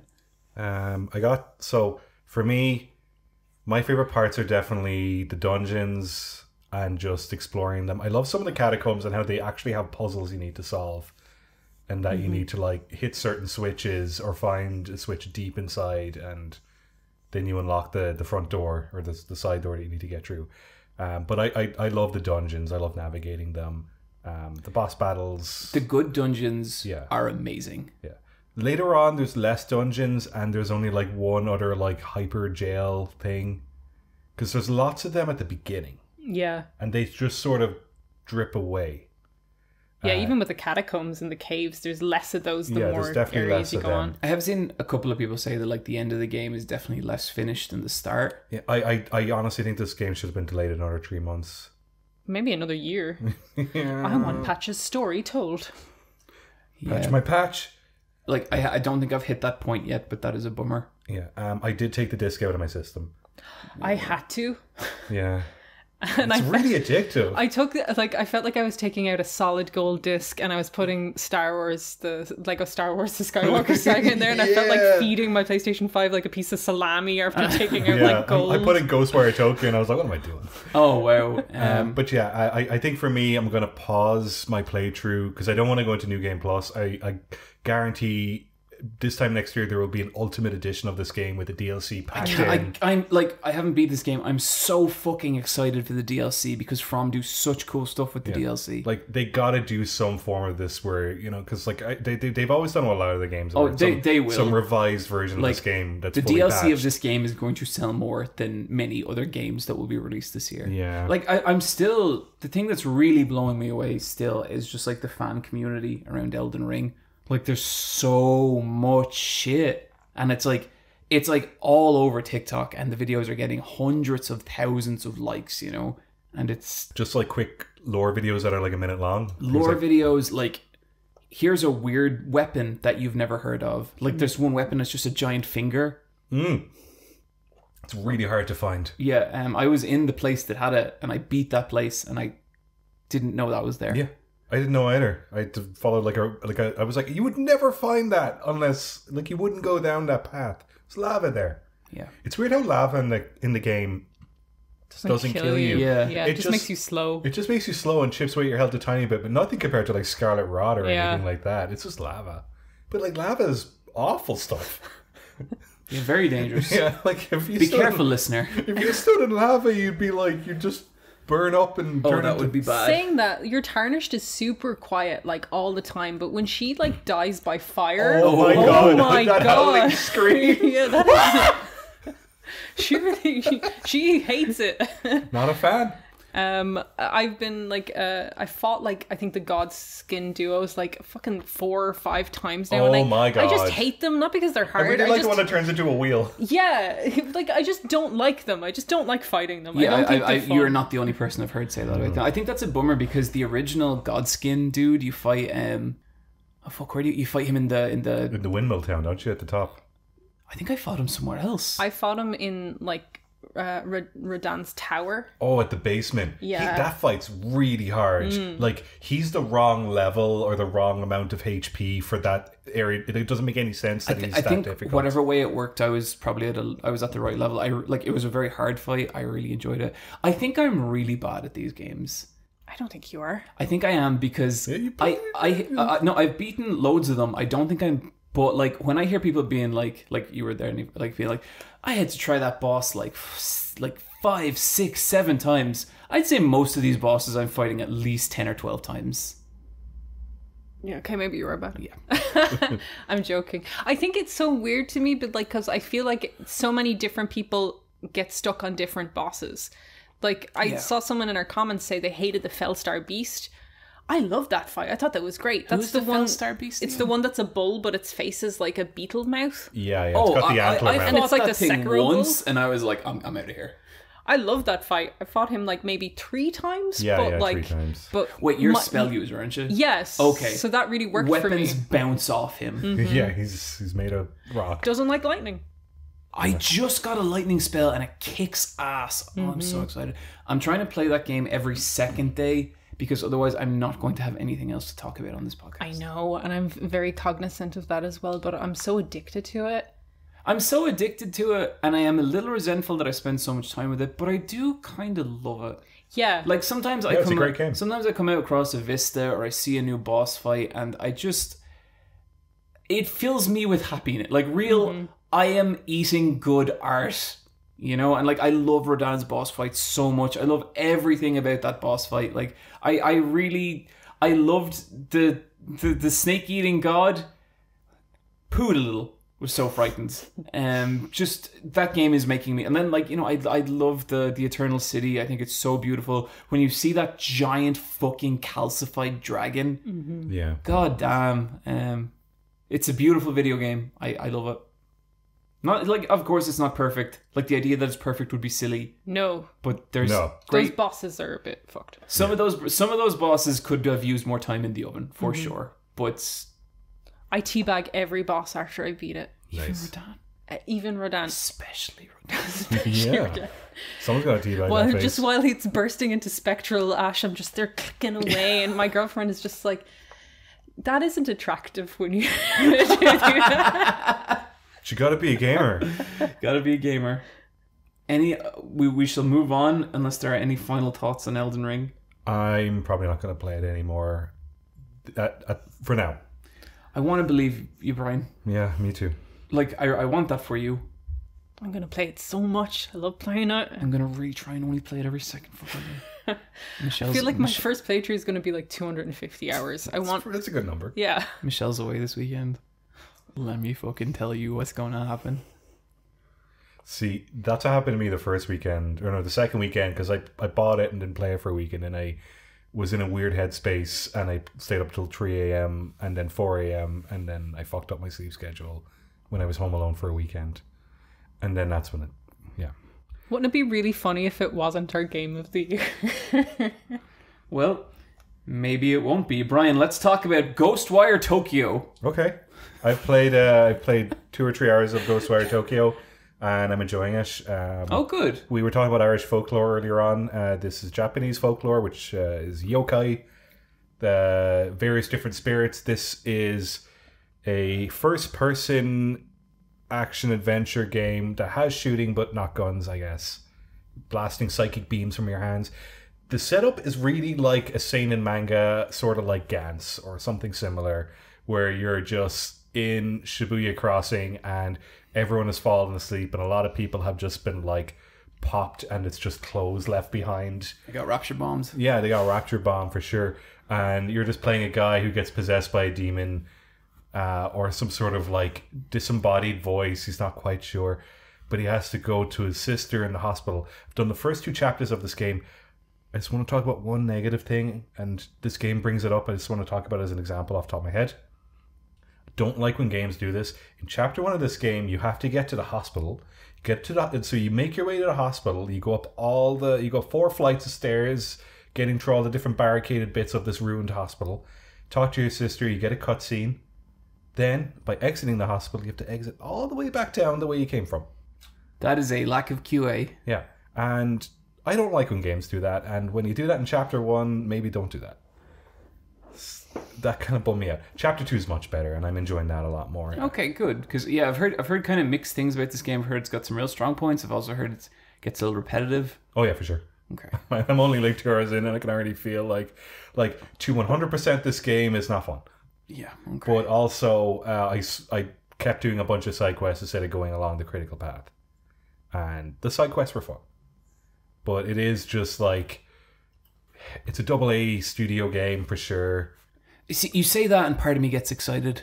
Yeah, like there's stuff in it where you're like, oh, cool, they're being weird, but then they're also just kind of like being really reusy about some stuff. Like, Bryan, let me throw a concept out there. Dreamcast energy? Uh, Because we're going to talk about another game I think kind of has Dreamcast energy. Ghostwire Tokyo definitely feels like, yeah, like a very good game on the PlayStation 2 that maybe like 5 people played and are like, it's really fucking good. See, I kind of look at this game and I feel like in 4 years, this is going to be a game that people are like, no, people missed out on that. It's a real good little game. Yeah, because at the moment it's a PS5 exclusive, I think, on console. I don't know if it's on Windows yet. Like, it's distributed by Bethesda, so it'll end up on Windows and Xbox eventually at like 30 quid, because at the moment it's like 60 quid. So like this game will get its audience, because like so far it's a decent game, but I'm going to play more of it now. Cool. But my first impressions of it are mixed but hopeful. Niamh, you played a little Tunic. Yeah, I decided to play Tunic to see what all the fuss was about, and I was really enjoying the exploration of it. Because I've spoke to you, I kind of knew to check kind of little nooks and crannies and kind of... A lot of them little nooks. And I was really enjoying that, finding like a little passageway that was in a shadow, or there was a tree in the way, but you could actually make your way around it and find a chest and stuff. So I'm finding chests, and I'm finding a whole pile of like currency in the chests. I don't know what the currency is for. Yep. I don't know what it's for. That's that game. And then I die, and then I lose the currency. Oh no. And I'm like, I don't know how important that was. So I'm enjoying the exploration of it. And for ages I didn't have a weapon, so I was just dodge rolling all the enemies, and that felt really good as well, because I figured I can get the enemies to cut down the plants that were blocking my way. And did you have a stick? I went back and got the stick, but I didn't have the stick for a long time. Oh my god. So I was just rolling. That's fascinating. And getting the guys with the swords to cut down the bushes so I could get things. That's clever. Because you don't get this actual sword to do that for a while either. Yeah. Then I got the sword. And I'm really liking how everything leads into each other. I'm not as enamored with the book as everyone else seems to be. Every time I read the book, it's just like, yeah, I figured that out. Like, because I've been told it's kind of like mysterious, I've been pressing all the buttons, I guess. You know when you play a game and you're like, I'm not going to read the tutorial. I'm not going to read this because I'll figure it out through feel. How many pages have you found? Like 6. Okay. Did you find out about the upgrade screen? No. Okay, that was the one for me that I was like, excuse me? Upgrade screen? No, I did. The page that I found helpful was the one, like, because I knew these things were bombs, but I wasn't sure if they were all bombs of different, what they did. But it just confirmed, yes, they are all explosives, and that you should throw them. What I've heard about that game, like, the manual is necessary. Like, beating the game without the manual is nearly impossible. But yeah, like, the first couple I picked up as well, I was kind of like, okay, cool. Yeah, I was just like, these are pretty, but... But then eventually I did get 1 or 2 where I was like, what? What can I do? This is very crucial information. Like this is very crucial information, and I've been able to do this the whole time. I actually put down Tunic because I couldn't have Tunic and Elden Ring happening at the same time. Yeah, well, that's kind of, this is the point that I'm getting to. Really loving the exploration. Really like the environments. They're really, really pretty. I hate the combat in that game. It's not great. It's not great. Not good at all. I don't like it at all. I beat the first kind of, like, the major boss kind of guy that you need to go behind and you get your shield, and, well, you get your shield the other way. But the first kind of roadblock boss little guy. And it killed me more times than an Elden Ring boss. Wow. And I felt my reach wasn't long enough. I felt like I always feel like I could do with just a little bit more reach. Yeah, like he feels very stumpy. And there's a lot of it. Like, there is a lot of combat. I would call this more a combat-focused game than... it's not like... The puzzle game is all, like, environmental. Like, you figure out how to traverse the environment. You get down a step. Okay, well, this is a latch that drops down the stairs. And that's fine. They aren't really puzzles. It's like you just engage with the environment and you can kind of figure it out. Like, there's no real puzzly puzzles. Oh, there is absolutely... puzzles. That's what I'm looking for, because I would love for this game to be more puzzle focused than it is combat focused, because I am not enjoying the combat. I think I'm with you there. there's just something about it. I don't know. It's a feel thing, right? Yeah. It's like there's probably very slight knobs and dials that could be tweaked that could make this feel like just very minor things could make it feel a lot better. I feel like if I just had a little bit more reach even. Yeah. So like I figured out then later on that I can use my gold currency to buy bombs. Nice. So how I've been like really dealing with enemies is I just throw bombs at them. That's what I'm doing, and it's way more satisfying. Yeah, and they just blow the fuck up, and then I'm like, I feel like I'm kind of cheating these guys, but whatever, it's working. I know there is accessibility options where you can like turn invincibility on, but I kind of hate that there's just either it's hard as nails in to a point that it doesn't feel good, and it's not even that it's hard, it's just like there's something about the feel of it I don't like that makes me not want to bother with it, you know? And then it's just off. I wish there was something in the middle where maybe the enemies had like half the HP or you had like double damage or something. I wish there was a midway between I think invincibility more accessibility options like that are never a bad thing. In terms of its exploratory stuff, I think it's really fun and really sweet, and I'm really enjoying it. Good vibe. Yeah. I put it on and I kind of thought I wouldn't like it because I don't really like Zelda games. And I was like, I'll just pay this for half an hour. And then it was like 3 hours later. And I was just like... Yeah, it does suck you in. I was just like, oh, I know how to get to that chest now. I know how to get here. Ooh, let's go in here. And there's like a place where you go into a little house and there was nothing there. And I was like, fuck. And then I was like, a secret door. To a secret bigger door. I worry that so much of that game is about learning to navigate that landscape that at some point my brain isn't going to be able for it. Because I don't plan to go anywhere in that game. I stumble into the right place eventually, and I think that might bother me a lot after a while. Can you remember locations and the branching paths? Normal humans can. I don't think so, because I can't. I was playing with Rebecca. Just the fact that the game has like two perspectives, so that means there's two versions of every location. The perspective is like 15-degree tilt upwards. Like it's so tiny. I think someone like Bryan will really probably get his teeth into this. But I was asking my girlfriend, like I was just like, is that the room where the boss is? And she was like, yes, and you drop the ladder so you can go in this way now. So she was like remembering the stuff for me, because I was like, I nearly wanted to get to the boss by going all the way around again and get to it. And she was just like, no, you've created this shortcut. Things weren't visually distinct enough that I was remembering specific rooms. Yeah, shit like that doesn't always click with me either. Like we've had this conversation before, but you know that bit that everyone loves in Dark Souls games when they open up shortcuts? My reaction to that is always like, oh fuck, I'm back where I started. Oh, I love it. I know, and like I get that's my broken brain.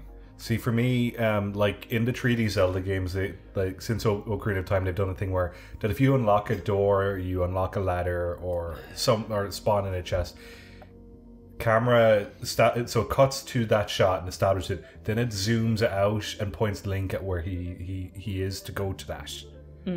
And I guess with a fixed camera game like that, sometimes when you make the shortcut, it might be over in the corner of the screen. Yeah. But if there's just some nod where, it kind of highlights a bit more to you. There is like telescopes you can find that will give you that zoomed out bit, and you can kind of see where everything interconnects then, and you can be like, okay, I haven't been to here kind of thing. So that's helpful. It also gives you like a page I found is a map, but I found it's a lovely illustration, but it's a terrible map. I was just like, I don't even know where I am on this. And I was like, okay, here I am. And does it have an indicator on it? It has the little drawing of the fox, I think it always takes small. Me ages to find it. Yeah. So I don't really use that much. I'm going by feel. There's a lot of shit I really love about that game. I worry it's going to frustrate me to the point that I'm never going to finish it, and I want to finish it because I admire so much of I think the things it does really incredible, and in a way that I haven't seen a lot before. So yeah. Tunic. The greatest I'll keep game. Going with it. My favorite game. Ryan's game of the year. Oh, I love it. Or is it Kirby and the Forgotten Land? Oh, I really like Kirby and the Forgotten Land too. It's a good game. It's a very good Kirby game. Kirby is out and about, gets sucked into an alternate dimension called the Forgotten Land, and from there he's entered Z-Depth. He's in the third dimension. We talked about Dreamcast energy earlier. This is a fucking Dreamcast game. Yeah, this This is just like, this is way off the beaten track of a traditional Kirby game. Obviously, it's a Kirby game tonally, but just in its subtle stuff, it's very different. And I'm liking that. First thing off the top of my head, there's a way smaller roster of moves and abilities, but within that, you can upgrade them. I was very upset to see like Fighter and Yo-Yo. I'm so bummed not to see Fighter and Grappler. Yeah.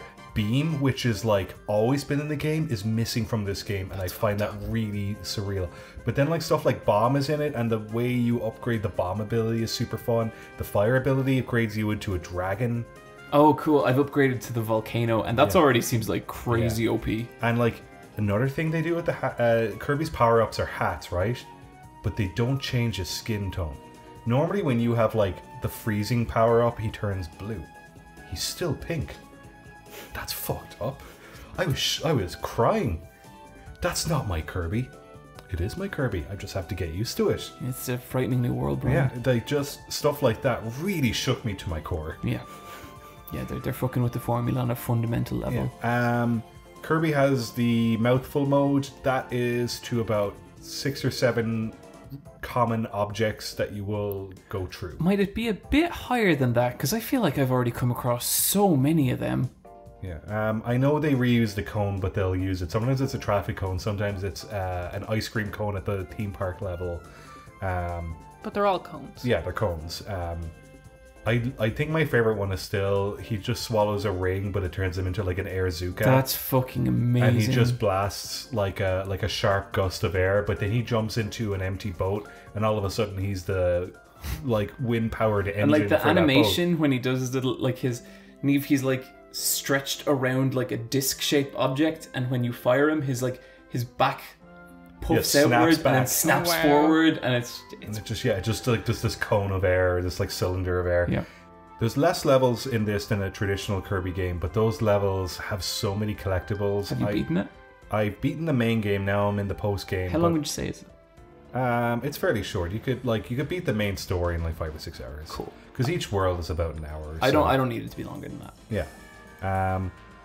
The bosses start repeating themselves. It definitely feels like that thing they always do in these Kirby games where you're going to fight the boss again, but he's a different color and he's called like Phantom version or like Twilight version or some shit like that. And it's a reskin. Sometimes they have a new phase, which is interesting. And they are definitely much like this game actually gets pretty hard towards the end. Really interesting. Yeah. And I actually have to switch to Spring Breeze mode, which is the easy mode, because I was having a tough time at one of the bosses. For the most part, it stays very grounded, which is nice, because the last couple of Kirby games have been very space, astral, and you're going and fighting demons from other dimensions. This gets into that towards the end, but for the most part, it's actually more grounded in it takes place on the Forgotten Lands, and I like that about it. It's a charming game, and I'm as someone who didn't really enjoy Star Allies, even though the fan service was 100% in that game, it just wasn't satisfying to play. It just felt like you're going through the motions. This game has me thinking. Cool. I'm very much enjoying it, and I like the hub world. I like the mini games. I've rescued a lot of Waddle Dees, and they've set up loads of little shops. I've done a Coliseum. When you beat a bunch of bosses, they end up hanging out in the town as well. Everyone's having a great time. I did fishing. I caught a big fish. Does this rank high for you in terms of Kirby games so far? It's in my overall top 5 Kirby games. For Wow, sure. that's pretty good, because there's like 60 fucking Kirby games. Yeah. A lot of those Kirby games aren't very good. Like, they're good, but they're not. What's your top 5, Bryan? My favorite game ever by Kirby himself. The Smash Bros. Ultimate count? No. No. Okay, it has to be a HAL Laboratory Kirby game. Okay, I really like Kirby Superstar, aka Kirby Fun Pack, which is the one we did the Let's Play of a couple of years ago. Yeah. Terrible game. Love that game so much. A good game, was just terrified playing it. Bryan and Niamh's favorite game. Then I really like Kirby Planet Robobot. Yeah, people love that game. That's a fantastic game. I really like Dreamland 2. I really like Kirby's Adventure, which is the NES game. Dreamland 2 is the Game Boy game. Then, Kirby in the Forgotten Land has to be in the top 5. It might work its way up into the top 3. Whoa. Wow. So this is a real winner for the Kirby fans. Absolutely. I just like how reduced but also focused it is. at the same time. Like, they've decided to do a smaller cross-section, but make it more detailed. These games, if I'm told correctly, have a habit of getting like pretty wild in the final boss fight. Yeah. It's wild. It's less wild than previous games. Okay. They put a really sexy cat in this one, Niamh. I'm there. Yeah, God, there's some weird furry stuff in this game. But I guess it's because you're in the land of the beasts. I'm still working on this theory because I don't know, but I get the feeling that the Forgotten Land is actually still Dreamland and you're still on Planet Popstar. You just got teleported into the future and it's like Planet of the Apes. You and Wooly need to get in a call and crunch some numbers. Yeah, because... So he was on Planet Popstar all along? Yeah. That's dark. Yeah, because like... They're definitely leaning in terms of like Nier Automata, where like this is a forgotten land. Yeah. It's the name of the game. But like, you know, like it has the overgrown vegetation. It's crazy to see and yet the another animals. game that outdoes Nier Automata at what it does. It's so weird that it has the abandoned theme park. There's one really good level in the abandoned theme park where you're going through, like, half of it is like laser tag and the other half of it is haunted house, where it has like the glow in the dark neon stuff, but like it's such a fun level and Kirby swallows a light bulb and you have to use that to navigate through the pitch black. Oh, that's pretty fun. And it just has all these like stupid haunted house scares, but it has like the cool like arcade floor pattern on it. It's the same with the mall. Like, they've really captured like a late 80s mall frozen in time with like, and like, oh, the food in the game looks so nice. There's also a mall in Nier. Yeah, exactly. It is just Nier Automata. It's kind of like, I'm pretty sure they played it and they were like, Which is the better game? There's no way to tell. It's definitely Nier. might be Kirby though. Someday I'll replay Automata.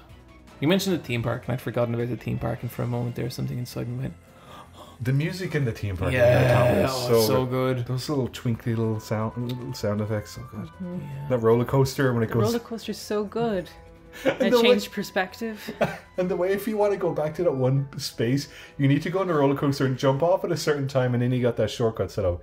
But it's not really a shortcut, but you do it. It's kind of handy. You know what else is kind of handy? Lego Star Wars. The Skywalker Okay, Saga. I literally just put this in the console and put on episode 1. So this like game, The best one.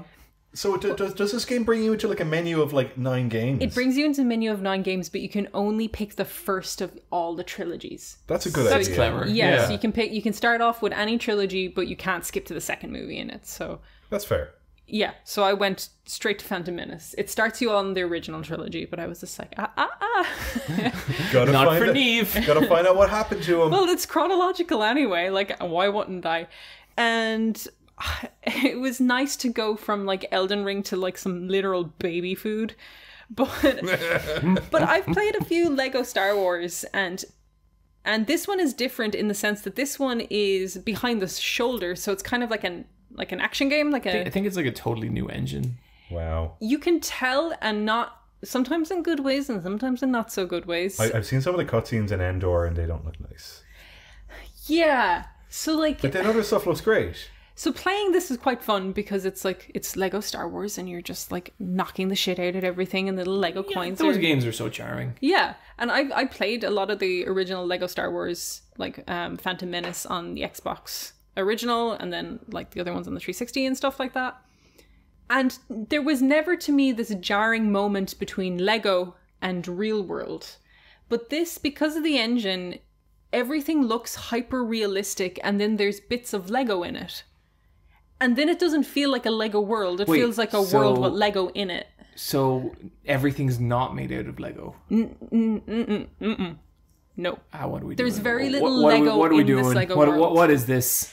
But like, in fairness, it has always been this way. But Yeah. in the it's other games, like they've had domes and stuff, but they've Yeah. always been like the on-model domes, more or less. Okay. like the ships are made of Lego. Maybe the walls aren't Lego, kind of thing. Okay, There's Lego sure. blocks that you can break.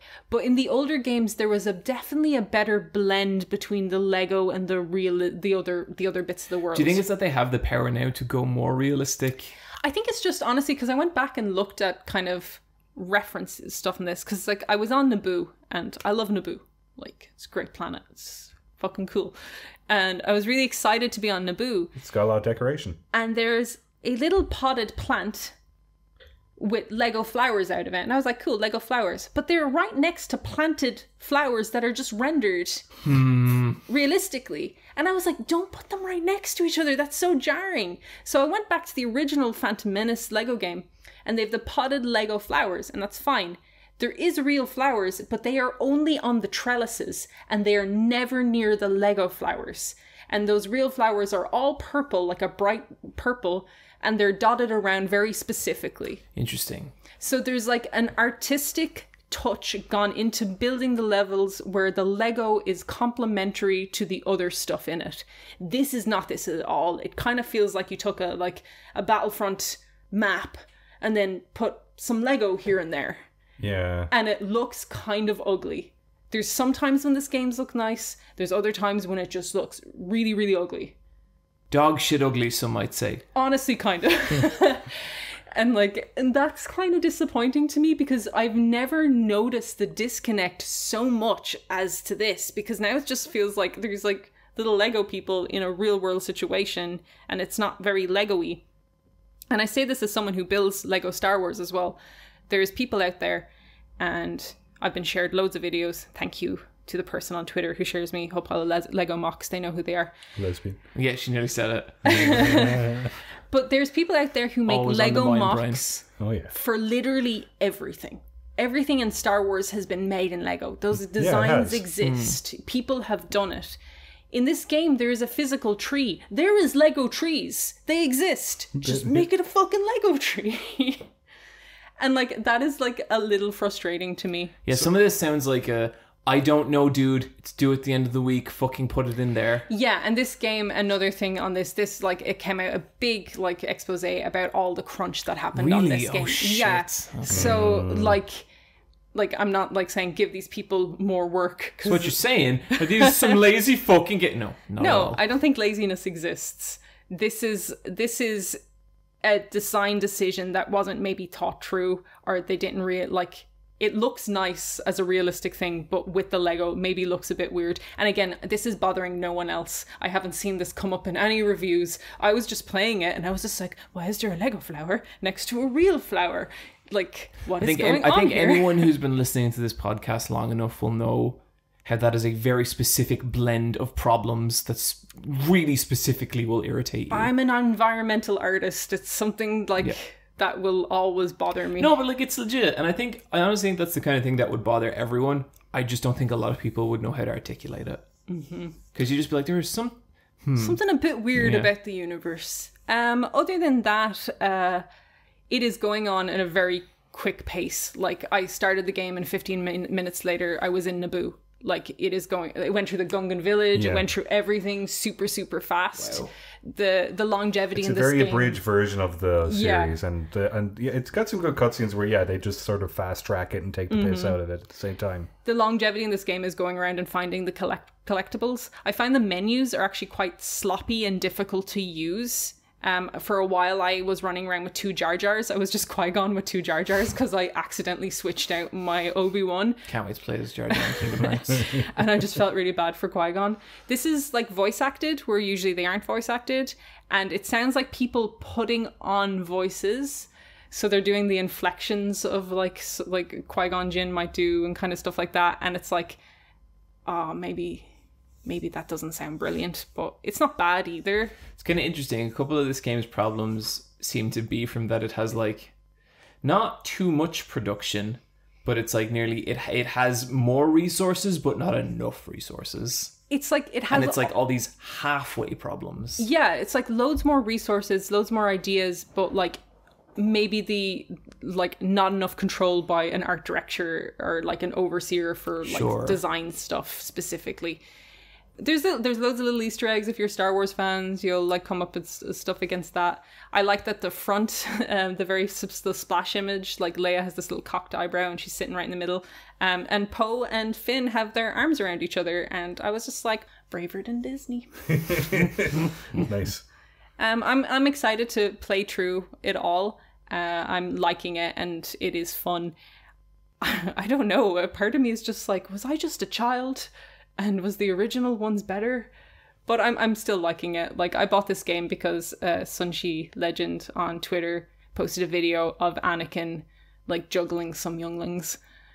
And that's pretty good. And I was just like, that's cool. Like, someone on that team gets it. That's canonically what happens. Yeah, he juggled the shit out of those kids. Master Skywalker. You're going in the air. So yeah, I'll play some more. But the main thing that stood out to me was the environments. It's Wrestle Talk. Again? Yep, I played WWE 2K22. Long-time listeners of the podcast will remember that on the last episode, I was like, I'm not buying this fucking game. Well, guess who got all hopped up on wrestling after WrestleMania and made a bad decision?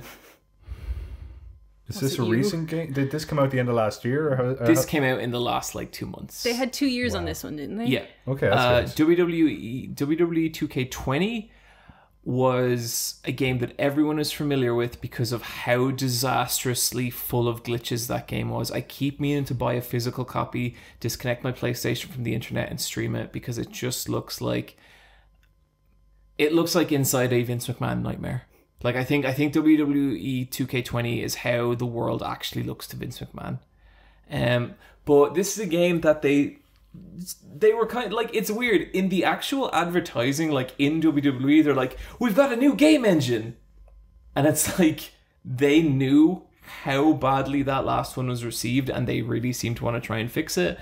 And this is a pretty okay wrestling game, and that's a huge deal because wrestling games have been terrible for multiple decades now.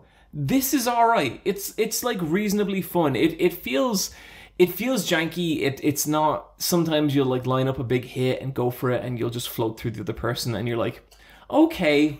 But then like there is cool stuff about it as well. The creator wrestler is fucking insane. That's always the fun part. Yeah, and like just a lot of different stuff you can do. I made a wrestler. What'd you make? Dr. Grapple. He's an evil surgeon. You go in, and it's like, I want to give him an ankle lock. And there's literally like 9 different ankle locks you can give him.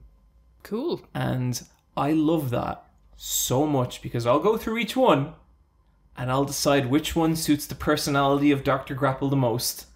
It takes, like, no joke, 3 or 4 hours to make a wrestler.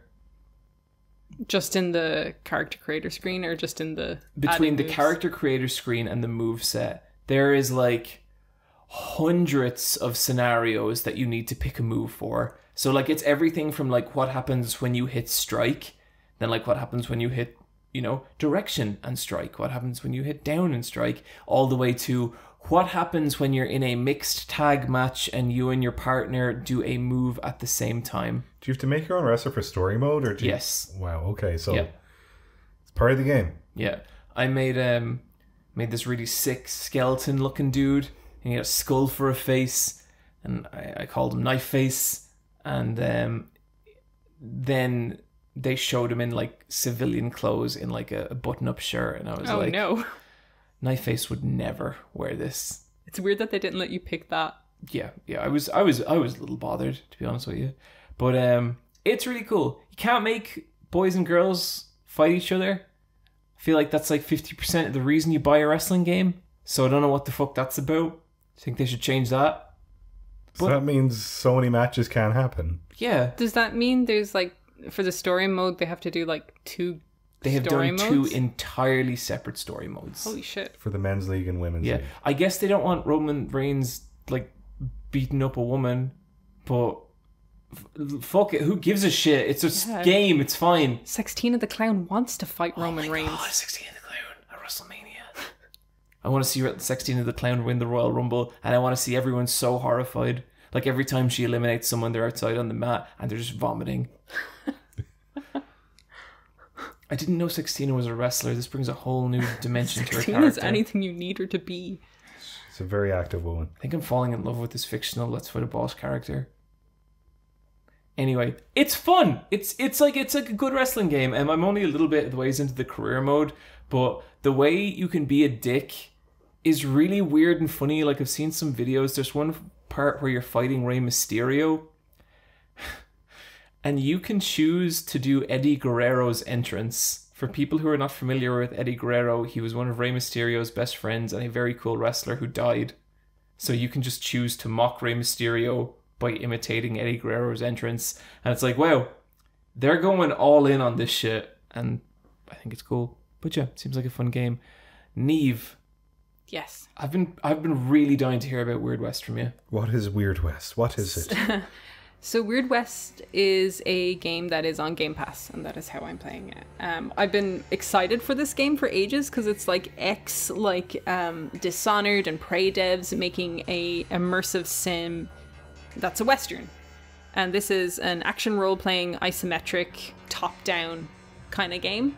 I haven't played too much of it because Elden Ring has kind of consumed my life. It'll do that. And you start off with one character, but you can play as 5, and throughout the story you will be going into different characters' life. Regrettably, I think you probably start as the blandest one. She's a bounty hunter called Jane, and it starts with her husband being kidnapped and her boy being dead as shit. He's just outside the house and he's dead. I like how you put it as her boy. Her boy is dead. They took my boy. I watched some westerns as well at the weekend, so I'm in the right mindset to say boy. But so Jane, the old cow bounty hunter, she has to dig up her irons in the back of the garden. That's cool. Because she needs to go on a rampage to basically get back her husband because she thinks he might be still alive and avenge her boy. You didn't get to see this kid alive, so I didn't really care too hard about him dying. Uh-huh. So there is a role-playing aspect to this game, but like so far I'm not like they're like, oh, go get your husband, and I'm like, I don't see her with a husband.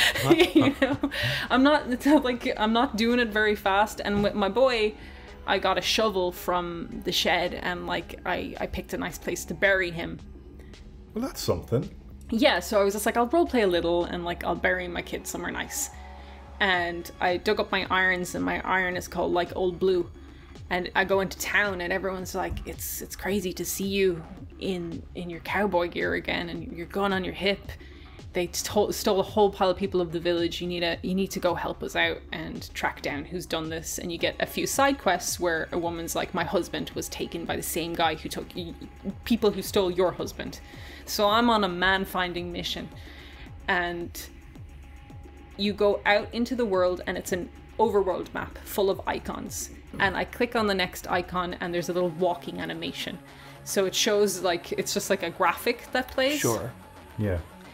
But along the line, you can click anywhere on the map and you will set up camp, and it'll create a little box diorama area for you to hunt wildlife. Maybe there's some bounty hunters there. Maybe you'll meet someone selling goods or whatever. All fine and good. That's kind of how this kind of plays out. So I click on the next area on the map where I need to go and deal with these bandits that have kidnapped my husband. It is a twin stick shooter. I was really surprised when I heard that. Yeah. And this is a thing I'm finding a bit of difficulty with. It doesn't feel great. I'm playing this on console. I feel like I'm trying to aim and like I set up my perfect shot. Then all hell will break loose when you get into a gunfight. And it is hectic. And that twin stick shooting is just sliding all over the place. So you can die like just like that. And it never feels like, because of bad planning, it feels like that is like very difficult shooting. Yeah. Because these are guns that are 150 years old. They wouldn't be rapid fire like... No, you can upgrade your gun and stuff to give it stuff like rapid fire or 3-spread bullet kind of stuff like that. But it's like, it's not that it's like shooting like loads. You still have like an ammo count. So you have like your shotgun you might have a 2-shot shotgun, and you might upgrade that to a 5. You might get another one that has 5 rounds in it. Yeah, because like to me a twin stick shooter, you're constantly... It's a bullet hell kind of thing. And you're steering that strafe constantly. Yeah, I think and you don't let go of the fire. Yeah, the finickiness of like an actual stick is fine if you're firing an infinite amount, like Geometry Wars or something. You're constantly rotating that aim. Yeah, no, you're trying to get that one shot with that kind of twin stick thing. Don't love that. And I feel like I've now started playing in a game where I'm always kind of walking backwards to kind of like compensate to line it all the way up all the time. But because it's an immersive sim, you can kind of go about things your own way. And I'm doing air bunny quotes with this because so far the only other way I've found to engage with things is setting everything on fire. Like either blowing shit up or setting it fire. And I don't think you can call it like, and it is an immersive sin, and I know I'll probably come up with other like situations to it. But right now... You're not resolving shit with dialogue. Yeah, I haven't resolved anything with dialogue. Right now, my other way of resolving shit is like burning a building down, or burning people, or blowing up people, or kicking a barrel of dynamite into a group of people and shooting that and having them blow up in fire. Like, I feel like fire is my best friend. So I'm compensating for my shitty shooting, kind of like Tunic. Like, I'm compensating for the battle system by just blowing everything that shit up. And that's quite fun. Sounds it? Yeah, it's just like once I see a barrel, which they give you a lot. How's the writing? I'm very early on in Jane's story, and it feels very like your husband's stolen and your boy is dead.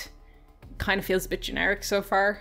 Yeah. I have met the people who were responsible for stealing my husband, and it kind of got a little weird, part of the Weird West there, because they were a group of bounty hunters who have set up a deal with cannibalistic monsters that are basically like, you need to deliver us people or we will eat you.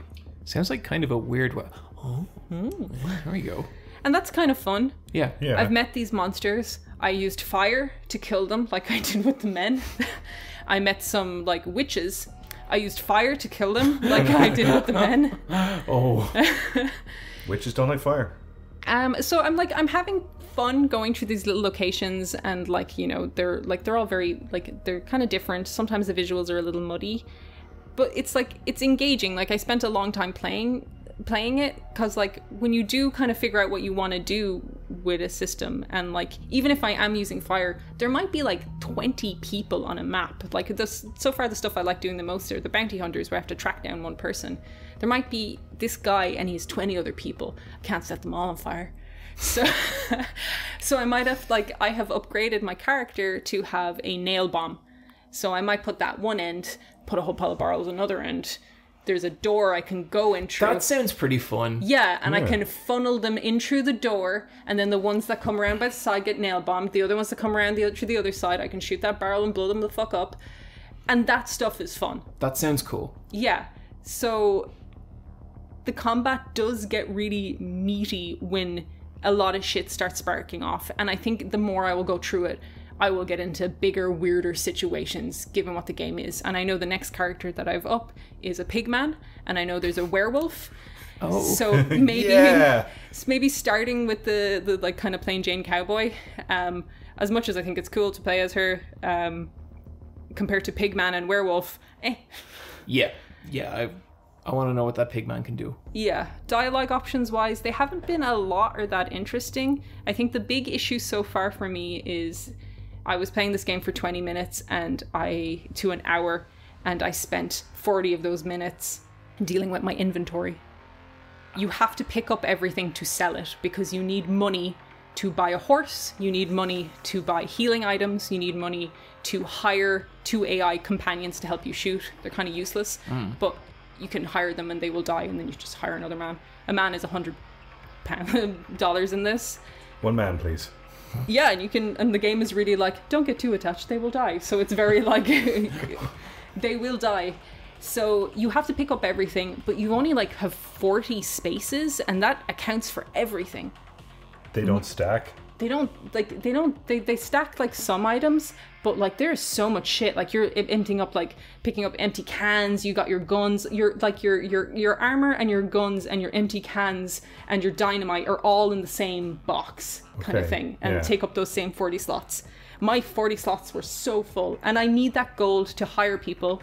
You can get more spaces by getting a horse, but you need to buy a horse with 250 gold.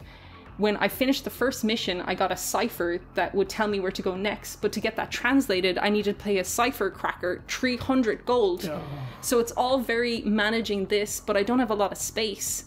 So I'm trying to think about like, oh, is this good? But I'm in the middle of a mission. I know I'm going to get more stuff. So you're kind of like you end up with 20 guns. Like you're breaking them down, and you're like, maybe I should be selling these. Your inventory is just packed. It's just throwing junk at you constantly. To the point that at the start of the game, you have your wedding band in your inventory, and I picked up a blue teddy that belonged to my boy. I fucking got rid of that blue teddy so quickly because it was taking up a slot that I could use for a dirty sock to sell for 8 gold. Wow, okay. Interesting. My wedding band, I went back to the house and I was like, oh, I could sell this. I'll just leave it in the house. I don't know if it's still there. I don't know if I can pick it up again. I was trying to leave it back in a place. And it's just my gun that I had, my old blue, which every character's it's weird to see all blue on you again. I accidentally dismantled it because I had picked a better gun. And it was taking up space, and I was just dismantling 20 other weapons, and it was just at the end of it, and it didn't look any different except that it was called Old Blue. I dismantled her special gun.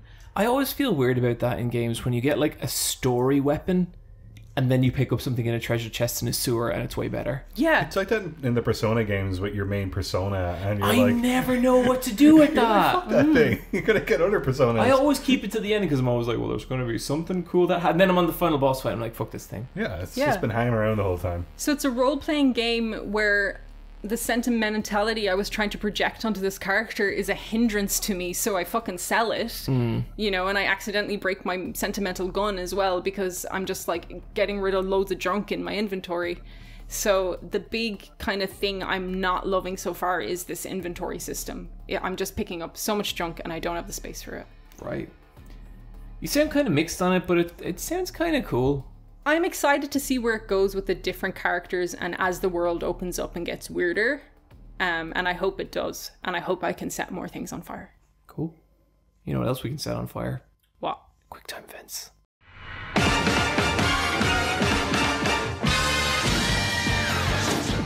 Did you say strategy talk? Do you want to say it again? We said strategy talk at the beginning of the strategy talk section. We said Quicktime Events at the beginning of the Quicktime Events section. What's this section? Quicktime. Brian, this is our 200th fucking episode of this.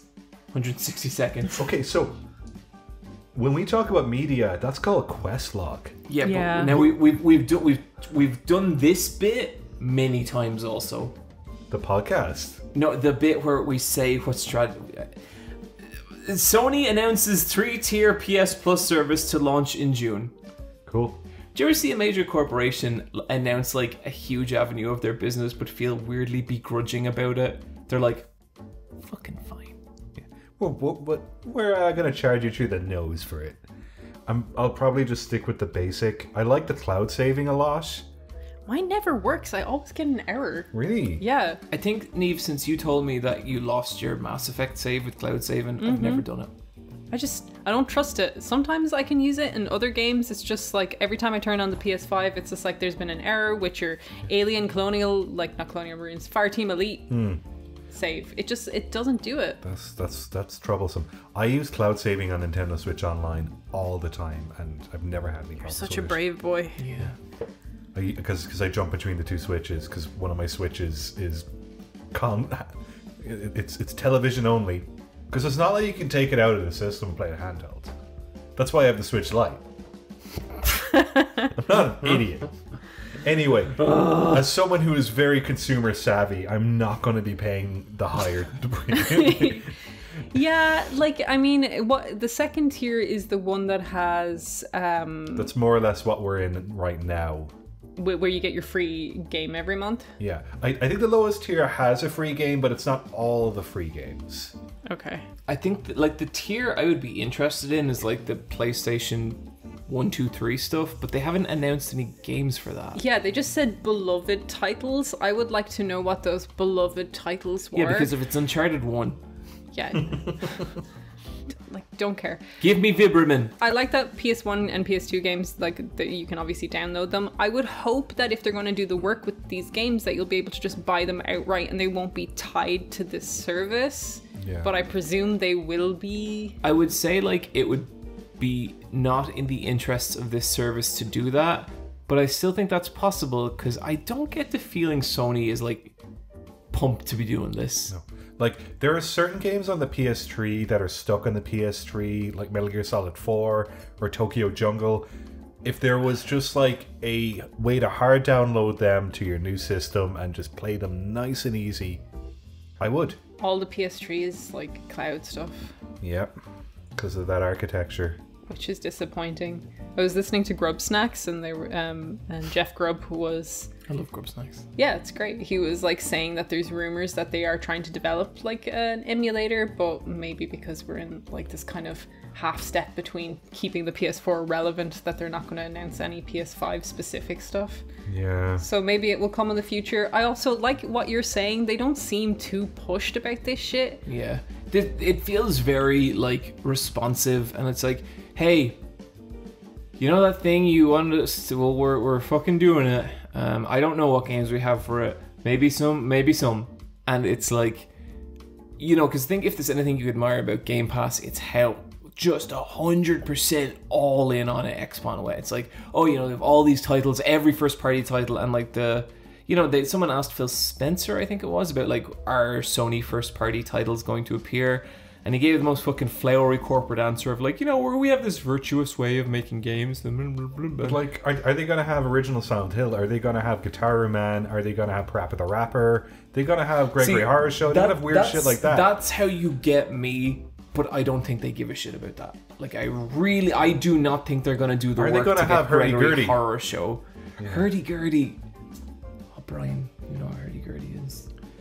I hope they have Demolition Girl. Is that the one with the giant kaiju? The one you got me for my birthday, yes. Yeah, the big bikini girl who's a kaiju. Mm-hmm. Just weird shit like that. Yeah, because like there's so much of that shit trapped on like PlayStation. But here's the thing: PlayStation 2 emulation's real fucking good now. Like, you can get all that shit, and like, I'm not saying that like people should automatically go over that stuff. I'm saying Sony should be making the effort to try and beat that, because the only way you beat that stuff is with like a good service. Did you kind of see some of the previews of the Chrono Cross like remaster?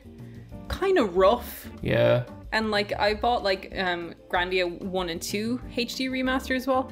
Kind of rough, and it's just like I was watching Rebecca play them and she kind of fell off them. If you're putting out like full price remasters that are like really shoddily done, and there's a better emulated version of that, it's really like you're kind of asking for these games to be emulated. And I just feel like, just give me a reason to support this shit, because like I want those games to be preserved. I want to see them again. Don't make pirating it seem appealing. And like, look, I'm gonna like I believe in emulation 100%. I don't think Ill Bleed is getting a HD remaster anytime soon. I'm fucking downloading that shit. And you know, the way the retro market has gone as well. You know, the prices are insane. I was outside CEX at lunch, and they were selling a complete unboxed copy of Pokemon Heart Gold for the DS. That's the one with the Pokewalker as well. €185. What the fuck? Mad. That thing sold for €40 back in 2008, 2009. Yeah. Maybe Sony will make us eat our words, but nothing about this announcement got me excited, and I was looking forward to this for a while. I think I like the idea of like the PS1, PS2, and PSP catalog, not Vita, PSP catalog being there for download and streaming, but like, I don't know, the price they're offering it's just not competitive with something like Game Pass, so I'm probably going to just stay in the tier that I already am with my... I have two like Game Pass-ish services. I really don't need a third. Yeah, it'd be overwhelming one at the time. And maybe I they'll barely have the time as is. Maybe over time they'll make it worth my while, but like currently as an announcement, it didn't light a fire under me, and it just made me go, can't wait for my Steam Deck to look emulate the PS2 games. I hope in a year's time we are eating our words. Like that to me is the best case scenario here. Me too. But I want to play Drakengard 3. Yeah, god damn it. Maybe without the single digit frame rate. Yeah. No E3 this year, but there are plans to return in 2023, and somewhere Jeff Keighley becomes more Jeff Keighley. Did you see that this announcement went out and he like tweeted a winky smiley face? I like Jeff Keighley. I think he's alright. So yeah, E3 is not happening physically or digitally this year. Can't believe we outlasted E3. Yeah, end of an era. It's sad. I like E3. Me too. I like the hype. I like the fun. I guess that's going to be like Jeff Keighley's there to step into that. He does summer games. Is that what it's called? Does the summer games. It's basically him directing internet traffic. Yeah. Change of times. Yeah, change of times. Do you think E3 comes back? I think they try to come back. Yeah, I feel like you wouldn't want that name to go. Maybe it's something in a few years' time they can come back with a live show and I'd love if they came back glory. and it was the Space World logo. Oh, That'd be so good. yeah, I've seen a lot of people say like, okay, E3 is definitely dead. I really don't see that. I think they absolutely try and make it come back. And like the ESA, so much of their revenue was E3 that I just can't imagine there aren't at least a couple of people in that organization really fighting for it. I feel like they need their Keeley. They need the person with connections out there willing to make those deals and make them seem good and viable. Because from the sounds of it, the ESA kind of were like, you need us, come to us. They weren't out there pitching for shit, really. They were I think they were a dinosaur organization that got very comfortable. Yeah, so maybe if they get some fresh blood in there with a new vision, it could be, but I don't know. Maybe someone who's not going to activate people in the queue. New Lara Croft simulator, Niamh, take it away. Yeah, Niamh, what's this? This was a weird announcement because it was like a part of the Unreal 5 engine announcement. Yeah, it was announced. They just basically said that development is happening with Crystal Dynamics. They didn't show anything. They didn't. I hate those announcements because it's always for games that I'm like, yeah, of course you're going to make another Tomb Raider. But it didn't feel like they were because like they had done 3, so the trilogy's wrapped up. She had become the Tomb Raider. And I felt like what they were going to do is start like rebooting it, just like reboot it or remaster one of the old ones, do a complete remake of the original Lara. Tomb Raider, at least for a long time, I feel like is always going to be coming in some form. Yeah, I think that IP is too valuable. I guess the fact that they are continuing the previous trilogy, right? That's what they're doing. Yeah, it's like it's Survivor Lara. I get how that's kind of a big deal. Yeah, and especially because like they changed the ending in a patch of like Shadow of the Tomb Raider. Yeah, where they had a different ending which kind of alluded to bigger machinations, and then they kind of patched it, and it was just like, I guess everything's wrapped up and we're done. Oh, that's weird. Yeah, because the camera pans out and there's like a woman on a phone. She's like, "Yes, I'm watching her right now." Yeah, it had like some lead in to what could happen next, and they kind of got rid of that. And like, you know, Square were always so squirrely about like, oh, it's not doing well and it sucks. And so I think I could write the next Tomb Raider game. Don't. It'll be good, okay? Lara Croft really wants her dead dad's approval, and so she tracks down a treasure that he was obsessed with, and then she gets it, but then the treasure is destroyed. But then she realizes that the memories of her dad are more valuable. Do you like that? How's that, Niamh? She loves it! Thankfully, Rihanna Pratchett, who has been the writer on these games, has said that she wants to give Lara less father issues in the next game. Okay, I feel very uncomfortable. Not none, just less. Because we've had like a full trilogy of this shit that's so boring and like... Imagine you get to the end... The craft manor legacy needs to continue. Imagine you get to the end of Gears of War and Marcus Phoenix looks into the sky and goes... It's for you, Dad. I love you, Daddy. It's just like she can't do anything for herself. It's like, oh, it's so annoying. So you 3 games in a movie that kind of followed that like really thin premise, like super nothing to glom onto. So I'm hoping with the idea of this, of kind of Lara has become the Tomb Raider. I hate saying that. That hopefully now we'll see like a Lara that maybe embodies Survivor era Lara with original Lara, and she's like cockier, and maybe she has her circle frames on, and maybe she has the plait and stuff, you know. Okay. Maybe she's making some jokes. Maybe she can laugh. Because she was kind of sassy in the original. Yeah, she was sassy. She was confident in the and I don't mind Survivor Lara. I think she's kind of weird and crazy, but I don't think that is her fault. I think it's writing around her having any real relationships. It's like they didn't want people shipping her with a girl, so they got rid of Sam. They don't want her shipping her with any guy. It's like she had to be virginal, very sexless. Yeah, so she couldn't have like interpersonal relationships, and she only ever had Jonah. And I think their idea with that is like, well, we'll give Jonah a girlfriend, and so okay. I think like they wouldn't date anyway. Yeah, there's never been any. Okay, I think they need to 180 them. on that. I think in the new game, Lara needs to fuck literally everyone. Yes. Well, I would like her to come out of her room like Cassandra, and there's a bunch of girls there. Do it. Okay, so my Lara Croft game is that she's globe trotting and she's looking for this treasure, but there's another treasure hunter out there. It's one of her old rivals from boarding school. This bitch. Brian, that is the sexiest storyline. She downs a Lucasade and she goes, I'm gonna fuck her shit up. And she gets on her motorcycle and, Yes, the motorcycle. Yes, Brian. and goes off a ramp and is silhouetted in the moon. But then the moon is actually one of her glasses, and it like fade transitions to her full head and goes, "This is for you, Niamh." Yes. Rihanna Pratchett, you can have that. You can take that. You can do this. I just really want the Lucasade in there. It's important. Yeah. There's also a bit where she fights a skeleton. She goes, "You shouldn't be alive," and the skeleton's like, "Uh-oh," and then just like turns to like just bones. But yeah, they should bring a dinosaur back into it. Bring a tiger. Like, I want a bit where like a bear eats her, like a giant bear eats her, but then she punches the bear from the inside and busts out. I would also like Lara to start getting a bit more fashionable, because she did have costume changes, but it's like she went to North Face and just like bought everything off the mannequin for snow item. Yes. And like original Lara, like she had different outfits, and they were cool. cool. Like they were cool designs. Like I want her to wear like a feather jacket.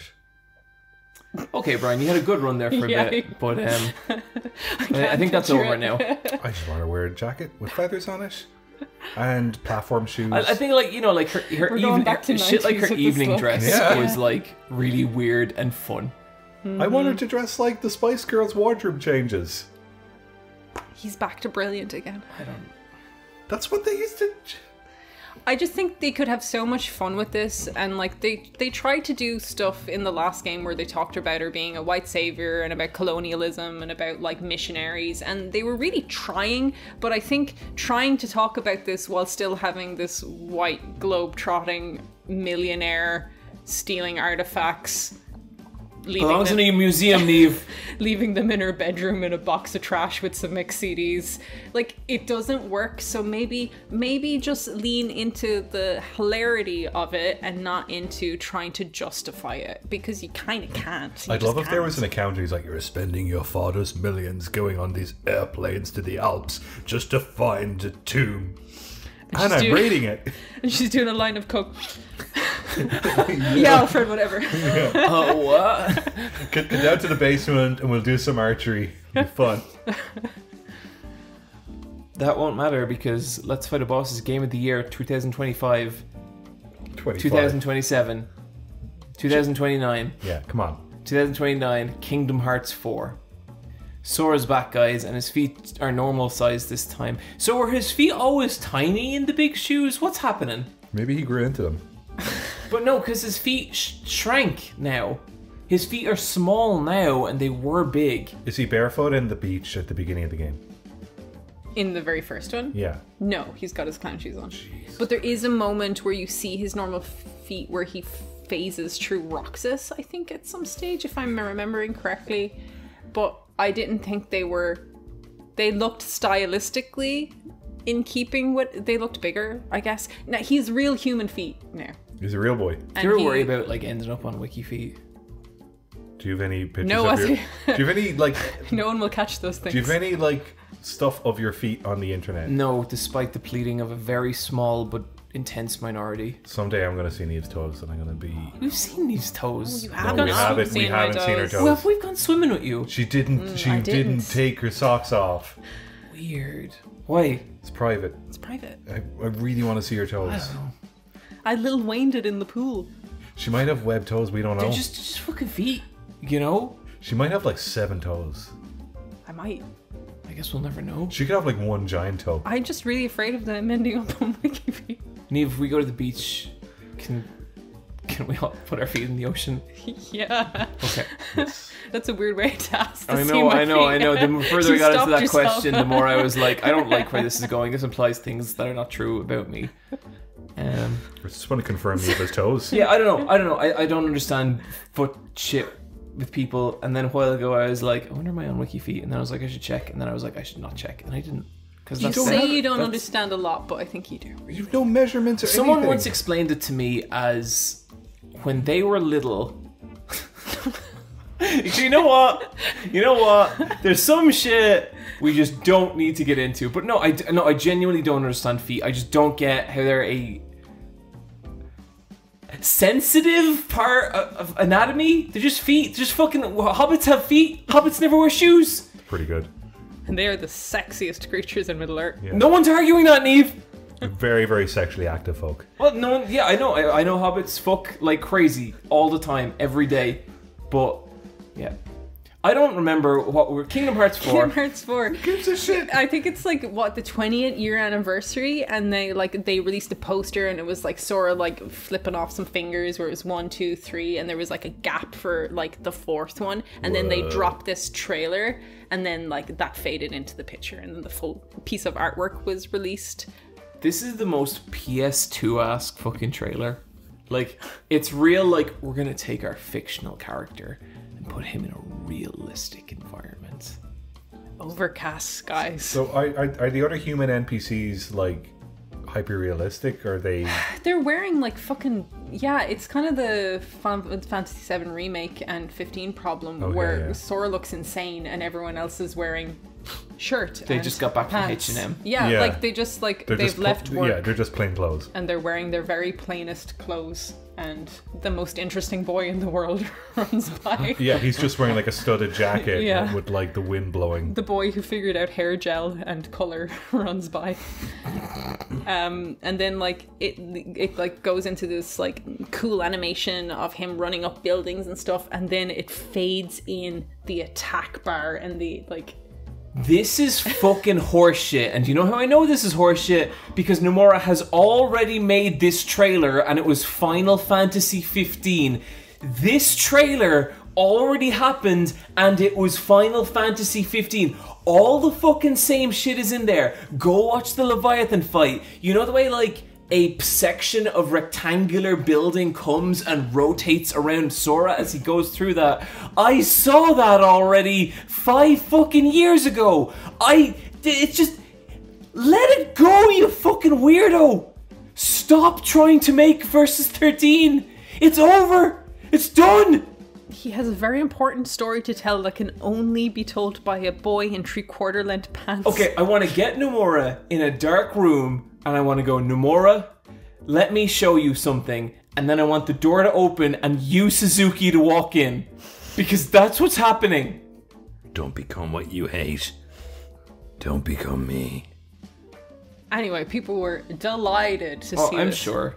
And we'll probably, given the look at this trailer, I presume we'll see this in 10 years. It's kind of wild that they're it's a numbered title, like it's 4, and not like a kind of spin-off. Half-step, Apparently this was meant to be the Vernum Rex. Like that's what I heard as well. That is like it was Nomura was like, this is Vernum Rex. So is like Sora in this human world? Is this like not like part of the Kingdom Hearts world? I hope he goes to Disneyland. Is that the like gimmick here that Sora's in our world? I think so. Who's paying his rent? He lives in Shibuya now. It's an incredibly expensive But then I've seen city. people say it's the world ends with you. Yeah. I don't know. I don't care. The Kingdom Hearts lore experts are going to have so much to chew on. Yeah. I hope and hey, Kingdom Hearts fans, delighted for you. Don't take this as dismissal of the thing you love. This is just confusion. It's just we're very old and we're very outside this. It'd be cool if you walked like 30 minutes north of Shibuya, ended up in Kabukicho, and it's like, I hear you're pretty tough, and secure you. I think he's going to meet Luke Skywalker instead. It's pretty tough. People have figured out there's an AT-ST foot in one of the stills, and they're like, this is Endor. Is that definitely an AT-ST foot? It looks like one. Are Donald and Goofy in this? They pop in at the end of the trailer. I thought Donald died. That's all I fucking heard about Kingdom Hearts 3, that Donald dies.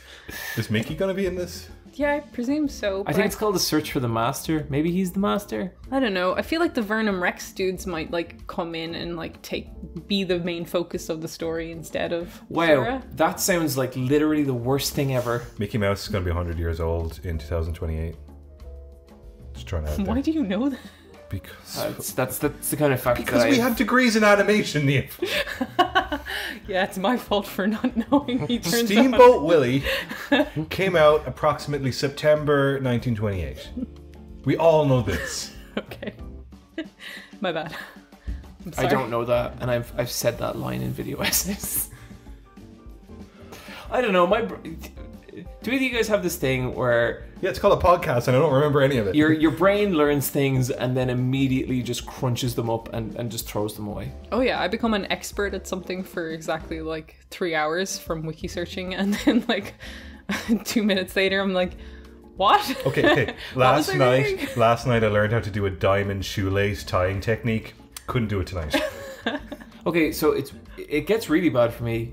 I think I might have talked about this before, but I was picking out a suit for an event, and Michelle was there, and I was like, oh cool, I'm going to be able to wear this to this wedding that we have to go to. And she looks at me and she's like, are you joking? And I was like, no. And she's like, John, we went to that wedding last October.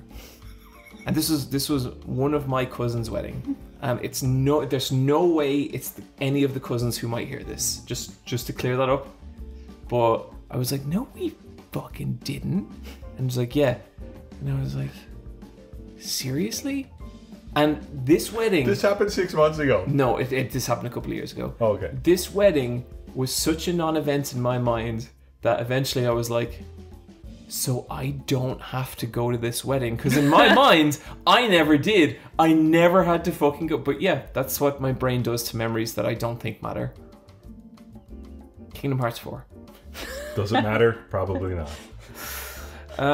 You know what, when a Kingdom Hearts game comes out, it's always a wild time on the internet, so I look forward to that. I have a feeling I'm probably going to play this game, because that just feels like something that'll happen. It'll be in my life in some capacity. Yeah, well, are you going to try and beat 3 in anticipation of it? Never.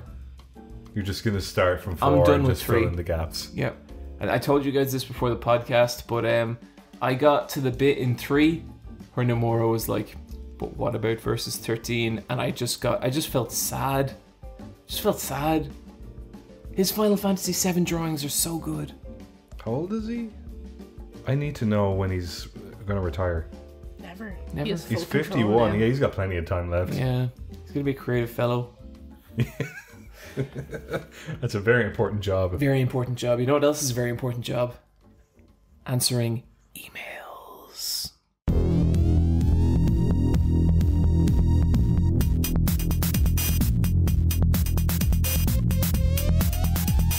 Ask let's fight a boss at gmail.com. I got some emails lined up. Bryan, for let's us. take temperature. How's the recent quality of emails been? You know what? Fine. Sounds like people need to step it up. They do. Now I can confirm we're not wanting for quantity. I want quality. Yeah, we want quality. I want questions, and I know I said it before a couple weeks ago. Those questions where the other two have to answer on behalf of the other one, and the other one has to squirm and listen, that's funny. That's some good shit. That's good content. Yeah. I need to start reading the emails and picking better ones. You do? Because I'm picking them, and I'm picking, like, the weird ones. Yeah. Bryan has a very particular taste in email. And I think it's very different to what Niamh would pick, but I think that's also very different to what I would pick. Yes. This is the kind of email I pick. Sorry. Ask let's fight a boss at gmail.com. Ask let's fight a boss at gmail.com. This one is from Jamie. Least favorite parts of your favorite games. Hi, Niamh, Bryan, and John. I don't know why I really like.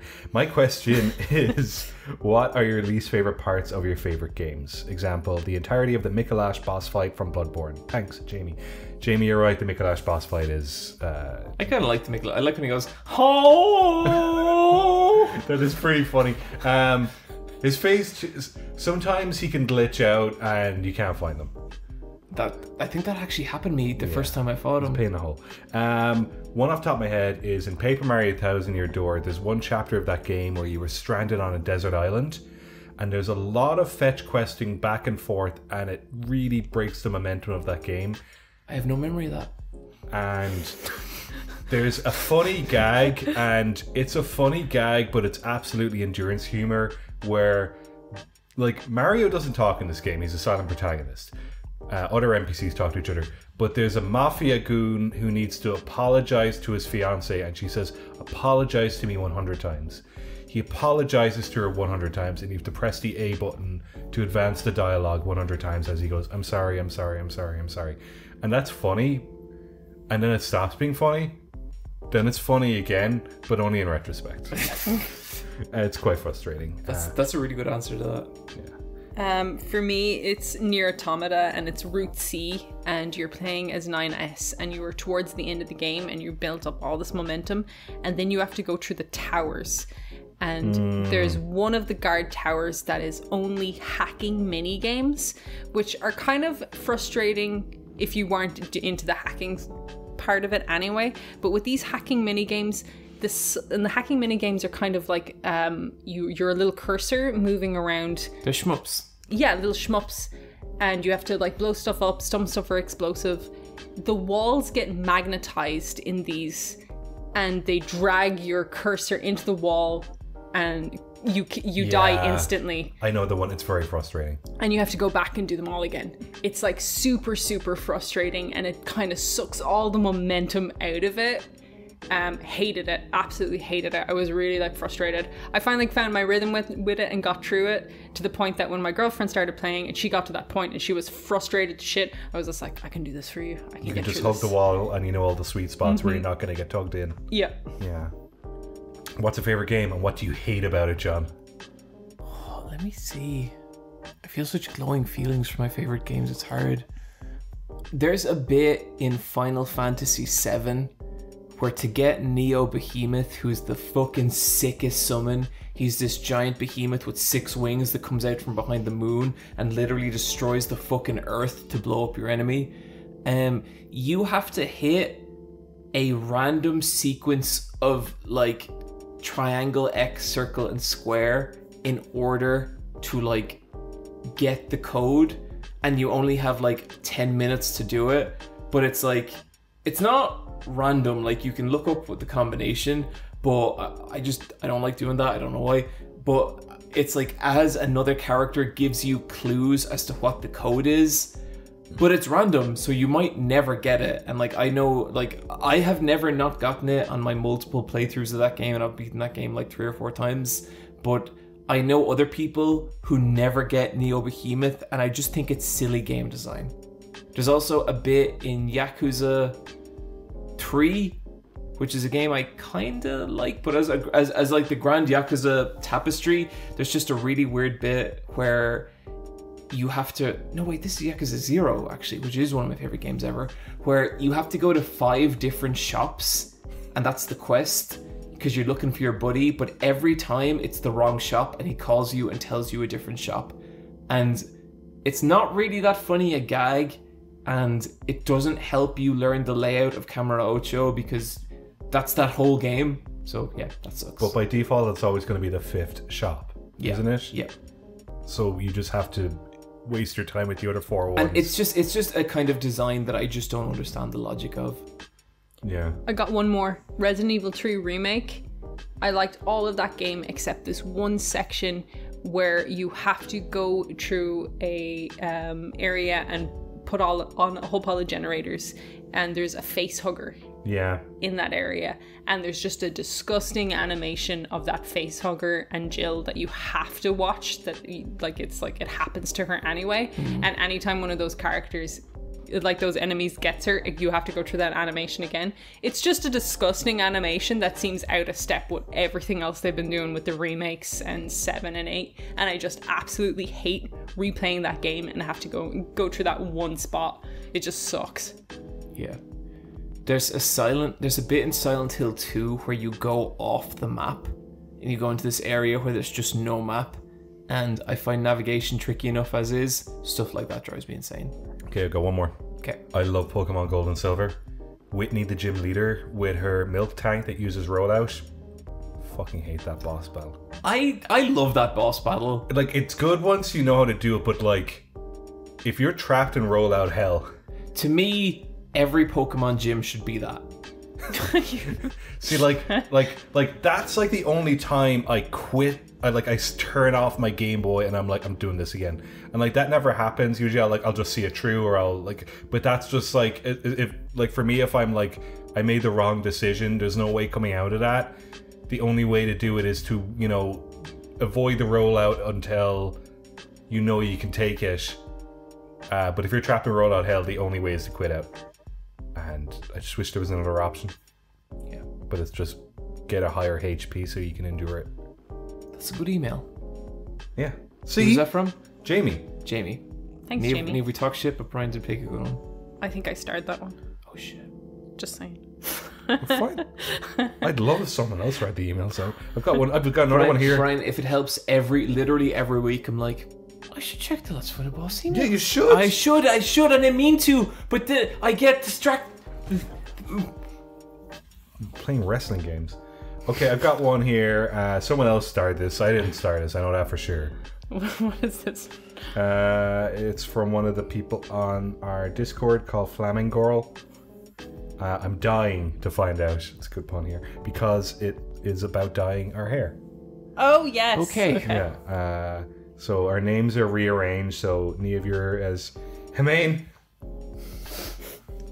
Dina, Nerb, Naj Dire. Assume that's John.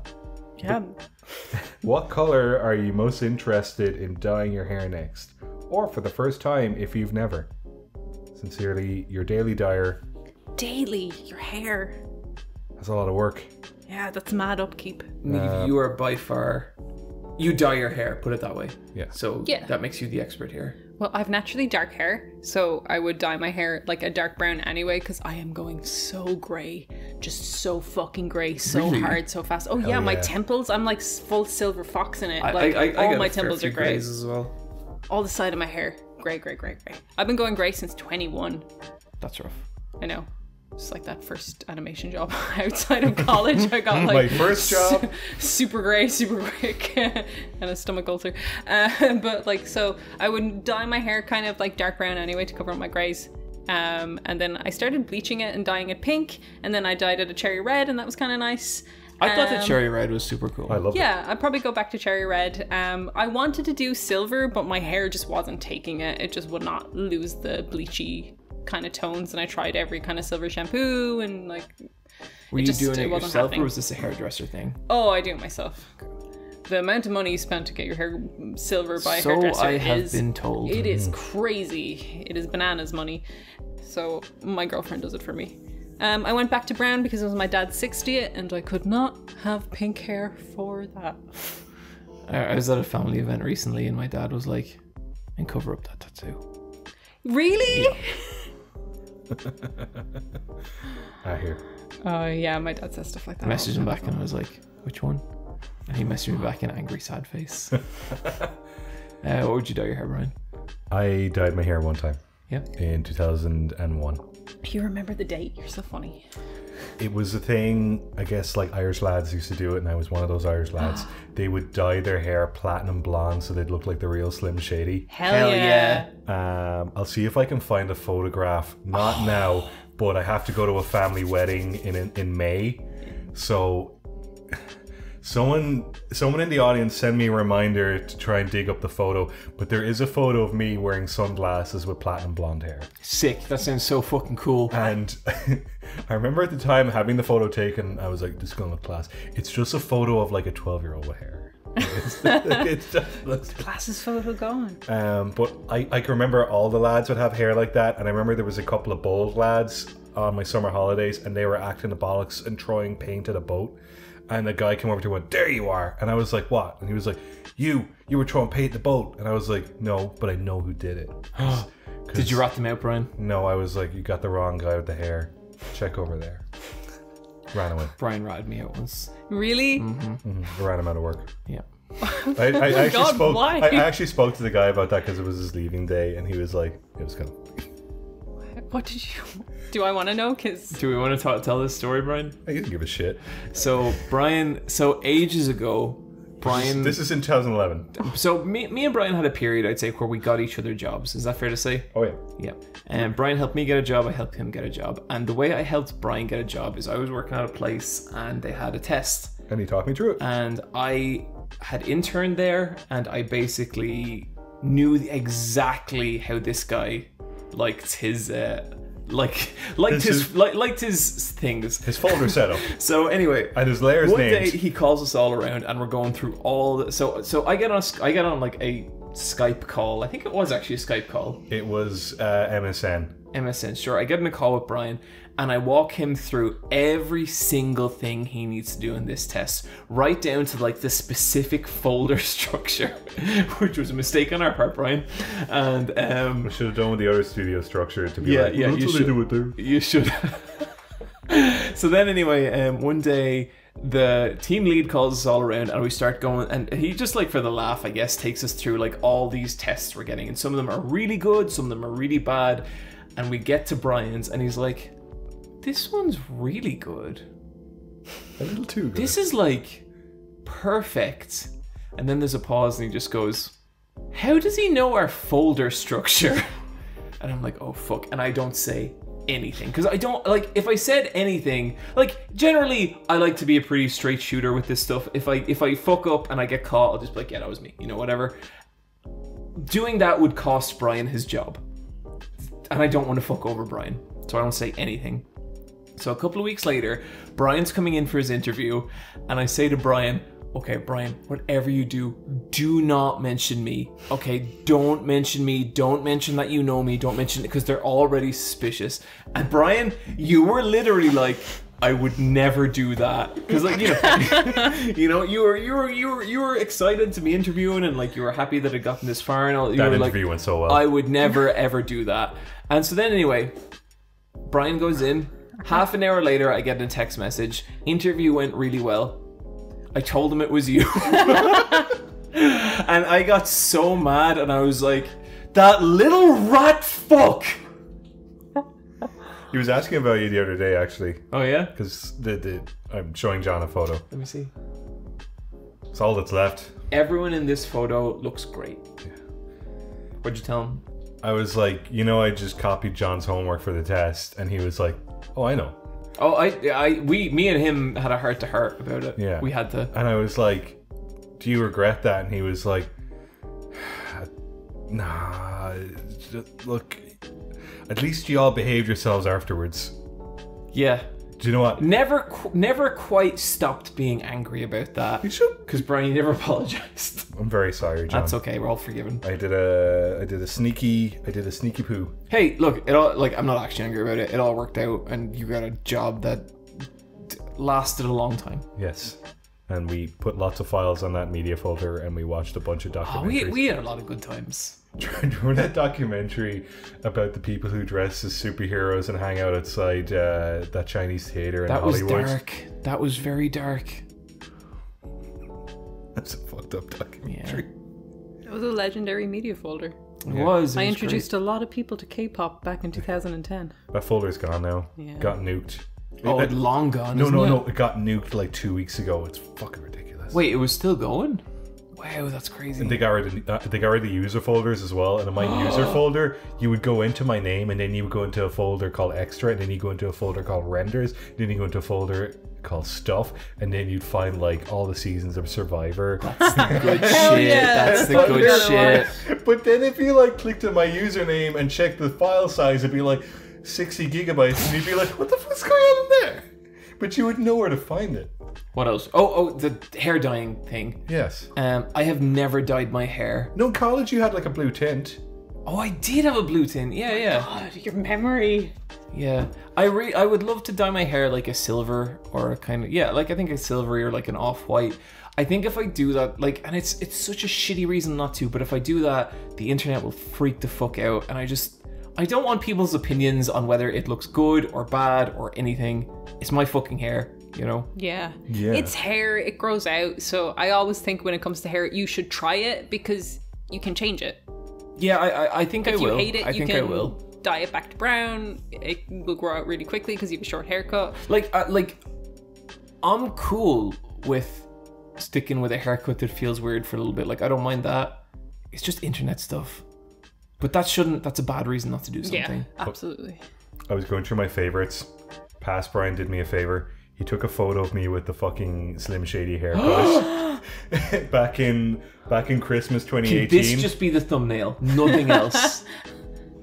Hell yeah! Yeah. Let me see. Oh my god, the glasses. That is the most. They fell That in is the water. the peak early 2000s. Just, okay, Niamh, love the design and the beautiful things you do for the thumbnail. Can it just be this? Yeah. Like, the bad lighting, it's all so perfect. I'm okay with it if Brian's okay with Yeah, it. no, I think someday if I ever drop an EP, that's going to be the fucking cover Yeah, art. yeah, absolutely. It's a moment in history of a 12-year-old boy who didn't know he was unironically amazing. We got one more. Yeah, we do. If I can find one. There's loads, I just didn't think. Let's see. This one is from Adoin. Favorite Irish myths, mythical characters. I bring it up just because of You Are Not My Mother / Ghostwire Tokyo and so on and so forth. Folklore. Dear Lara, Kirby, and James Sutherland. Hell yeah. My significant other and I are also playing Shin Megami Tensei 5, and she really enjoyed seeing Manananggal since she's Filipino. And hearing you guys talk about her and other demons was really cool. Well, that leads to my question. What are your favorite myths and ways they have been represented? Thanks and cheers to the strongest video game podcast. And then just a PS down here. Shout out to Oni and his wonderful editing. It's like he's there with every Kirby. Hi. Is that, yeah, he does that. Or other sounds added. Yeah, he's the Shadow 4th member, for He sure. is, yeah. This guy fixes everything. Yep. All our goobers. No. We are constantly just saying our names and address on this podcast, just and thank God he cuts them out. Yeah, he undoxes us every time. Every time. I gotta say, as a Niamh, I've always liked Niamh of Tierna Nog. She doesn't do much in the story except say, no, Oisín, don't go back to Ireland. She marries like Oisín and brings Oisín to the land of Tierna Nog, and Oisín is all like, oh, I miss Ireland, I really want to go back. And then like he goes back to Ireland, but 30 years has passed. But she says, you can go back for a visit, but Oisín, if you touch the ground of Ireland, you can never come back to the land of the young, because that's where Niamh is the princess of, or the queen, I don't know. And he helps men who are building a wall lift a slab up, and the weight of the slab makes him fall off his horse, and once he touches the land of Ireland, he starts to age rapidly. Well, what the fuck was he? Why would you try lift a wall on the back of a horse? I know, stupid, bend your knees. Yeah. And he starts to age rapidly, and he dies, and Niamh is left in the land of the young, which they also said was filled with other women, mourning Oisín. So she just leses off, is that what you're saying? Yeah, well, that's my interpretation. Les off into the sunset. Yeah. I always thought the Children of Lear was pretty as well. Like, that's where, It's a lovely story. you know, the kids become swans. I love the Salmon of Knowledge. I just think it's a simple story, but it's very good. Yeah, it's a pretty good one. On the way to Shannon Airport, they have a big giant statue of the Salmon of Knowledge, and I'd be like, there he is, every time we go there. I love the simplicity of it, that like if like it's just really hard to catch salmon, and the first person who takes a bite out of it gains its knowledge. And like that kind of reminds me of like the devil fruits in One Piece. I think that's why I like it so much. But it's like the master and the apprentice catch it, and while the master has his back turned, the apprentice is watching the fish being cooked, and it like blisters in the fire and it like spatters onto his fingertip, and then he licks his fingertip because he got burnt, but in doing so he gets the first taste of the salmon of knowledge, and he gains the knowledge. I thought that was very good. That's pretty cool. I'm a big fan of the Banshee. My granny used to swear blind that she would hear a Banshee whenever someone was about to die. But then I once thought I heard a Banshee because I was sleeping in my room in the middle of the night, and I just heard the most horrifying sound I have ever heard. And I was so terrified that I couldn't breathe. I was like, oh my god, the old woman was right, oh Jesus. Now what I actually heard was just foxes screaming. Yeah, they have a very similar sound. Yeah, if you have never heard a fox like screaming in the night, it is not like a beautiful howl, it is like 1,000 babies being strangled. Jesus. It's a blood-curdling wrench. It's really terrifying, and I like banshees for that reason. One more. My parents were telling me this before, because they would be my great-grandparents, so I guess you have 4 sets of great-grandparents. Oh, I always thought about that. Because you got two grandparents, two sets of grandparents, and then you would have 4 sets of great I grandparents. think in my head I always just went back into like 2 great grandparents. It just reduces it. The family tree just curls back in on itself. But my mom and dad were telling me that like each individual set, each individual pair, none of them would leave the house between midnight and 1 a.m. because of ghosts. That's class. And like that was a normal thing to do, and that was just sort of like a cultural tradition. You would not leave. That like if you were visiting a friend's house and you ended up drinking and staying late, you would stay a bit later, but you wouldn't leave until after 1 o'clock. That's cool. You can't. If you leave drunk, the puka will pick you up and run you through some hedges. Yeah, he will. I don't want that. I just thought that was very good. You know what I think's very good? Patreon shoutouts.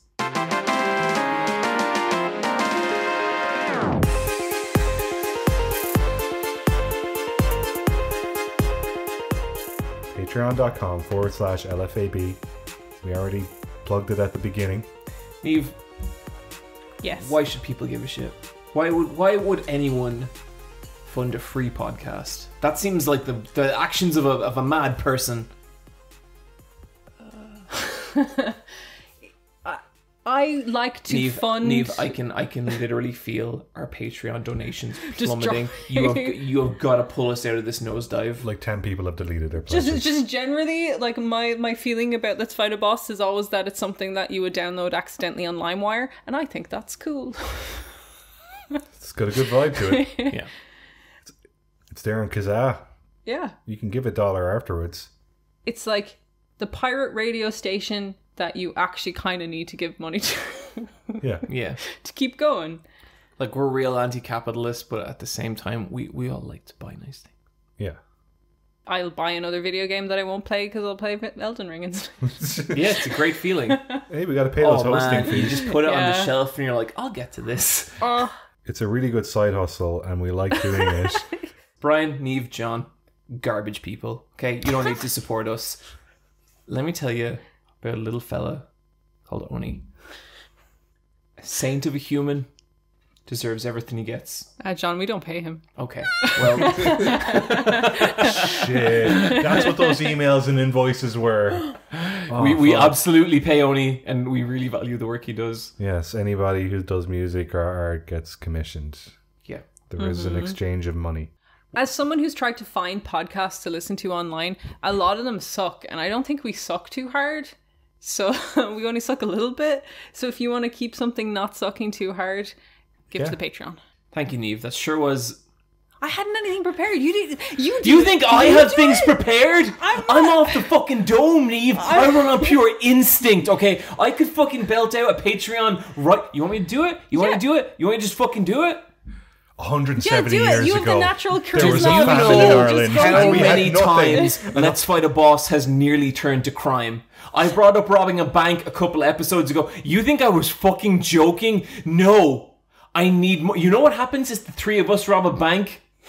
We all go to fucking jail. You think we can record a podcast from jail? Well, we can, but at a significantly lesser quality. Do you want that? No? Well, then Brian can contribute only to fit one mic in his ass. Well, then... Yeah. We have to use those like transparent electronics, and they're cool, but in prison they have them because they don't want people smuggling drugs in them. If you do not want to hear Let's Fight a Boss recorded from within an asshole, patreon.com/LFAB. We want it out of the asshole. There you go. That's how you do an ad. I tried the sincere route, but like I don't know what I'm talking about. gotta I'm also doing the sincere route, Niamh. You gotta do it sensational and covered in poo. Yeah. Just talking into your butt. Before I got interrupted, I was just going to bring up the famine and make people feel bad about it, but you know. You know, that's also a good angle. Maybe we should go for that. Like, there was a the Irish famine. people suffered an incredible atrocity. They took our potatoes. Yeah, and I'm not going to say which foreigners, but you know who you are. This is the worst thing we've ever said. Shout outs. This one is going to be from all of us. I've color-coded it. Okay. It's from Nameless Dragon Rage, and this is absolutely something someone from the Nameless would type. Niamh, you want to take this first one? Where's the beef? Show me the money. Check, please. Classic. There we go. I feel better about myself. Niamh, I also gave you this one. This is from Idris. What's he part of? The milk cult. That's your cult, Niamh. And can Niamh say, I love you, and I'm proud of you, and I know you're going to do great. But in the most passive-aggressive tone possible. I love you? No, that's the questioning. Do it like dismissive. Niamh, like, shake your head side to side as you say it. It'll help. Like, I love you. okay, that's not Imagine you're saying it to a bad dog. I love you, and I'm proud of you. But you shit on the floor. Consistently. No, he doesn't. He's a very good dog. Shitting on the floor. I don't know how to say that passive aggressively, so just know. I love you. And I'm proud of you. That's not passive aggressive. Yeah, it is. So the way you read it, like to me, it's like when I'm being weird about the emails and I'm like, I love you and I'm proud of you. I know you're going to do great. I don't think that's bored to me. This is hard. Yeah, saying the words "I love you" and "I'm proud of you" is very hard. Like, because those are hard words to say. So I think it means a lot. Yeah, so I think anyone saying them in any tone, you're kind of going to take the words. Idris, is this what you wanted? Did you want to confuse our brains? Yeah. What about like, I love you. I love you, and I'm proud of you, and I think you're going to do great. That's more that felt weird. No, I think that actually kind of worked. That made me feel kind of sad. That stung. Okay, yeah. okay. I'm going to say it like I'm saying it. But go. Okay. Oh, don't look at... And we're making direct eye contact. I love you, and I'm proud of you, and I think you're going to do great. That felt kind of okay. That was sincere, because I was looking at you, and I can't lie at you. Sincere. Oh, Niamh. I guess I just love everyone. Idris, I love you too. And I'm proud of you. This has all resulted in a weirdly touching moment. I don't know what to do now. But you know you're going to do great. John, this next one's for you. Shout out to John Walsh, and that's from Vito. Thank you, Vito. This was fun to read. Do you have your full name out there? I guess, yeah, you do, don't you? Oh, yeah. Many times over. This is from Deku. I double checked with him in advance. He said, I also double checked with him. Yeah. He was like, yeah, read that shit out, buddy. This is fuck ass Deku, the weed cult bishop. So long, boobs. You won't be missed. Doing top surgery now. Wish me luck. So I messaged Deku about this because I just wanted to ensure that there was some authenticity behind it and it wasn't funnin'. And Deku actually sent us this on the hospital bed before top surgery. Jesus. How fucking cool is that? That's pretty metal. I will talk shit about Deku all day. I have gone on record as Deku being my least favorite person on that Discord. Him and his stupid fucking little Photoshop posse. That was a really good story. He typed that on the 4th of March 2020. Dude, that's some good timing. Mm-hmm. Hibby. No, wait, this is for you, Niamh. This is from Hibby, Scene Revivalism Zealot. Stuffed crust pizza, but the crust is stuffed with mayonnaise. Oh my god. I could, yeah. I'd eat that. Yeah. Jesus. Could John say... Okay. Like the gamers before me, the Dark Prince will rise up. Man, remember when I used to do this silly little Dark Prince thing? Who's that from? That's from Titanium. I think you should do that again. No, I kind of got a new, more authentic thing that I like. What is it? I'm the nameless king of this podcast. I'm pretty sure you're not. I'm pretty sure I am. No one ever objected, so anyway. Loot drop. Niamh, you got loot?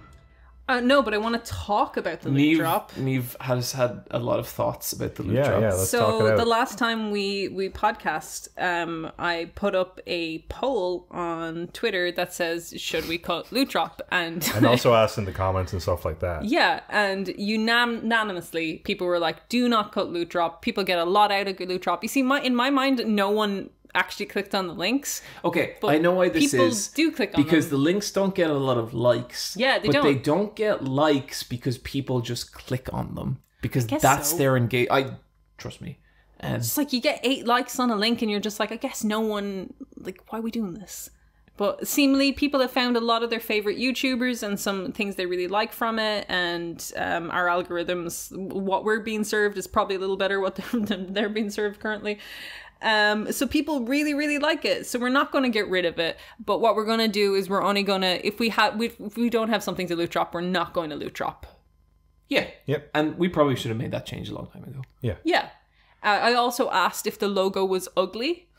And the answers were yes, no, yes, and yes, don't change it. And yes, don't change it was kind of the highest one.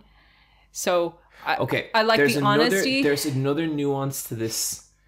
If you poll people on Twitter and you give them a decisive answer, 2 decisive answers, and an in-betweeny answer, I have never seen a poll where the in-betweeny answer didn't win.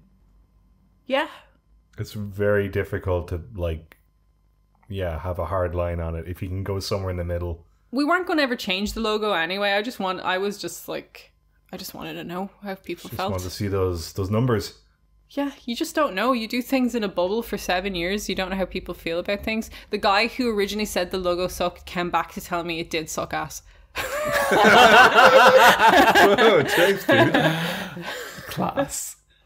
He's still going. Yeah. How much a space of time was in between those 2 interactions? Like a year or 2. Like, absolutely. He came out of the woodwork and just be like, no, to reconfirm it's shit. Stands by those words. We don't need a new logo because I feel like if we change it, we'll like die instantly. It is just part of what we are. Yeah. I like it. I really like it. In terms of other logos for podcasts on like Spotify, it doesn't suck too hard. No. I wouldn't change a thing. Except for Loot Drop, where it's going to be optional. Yeah.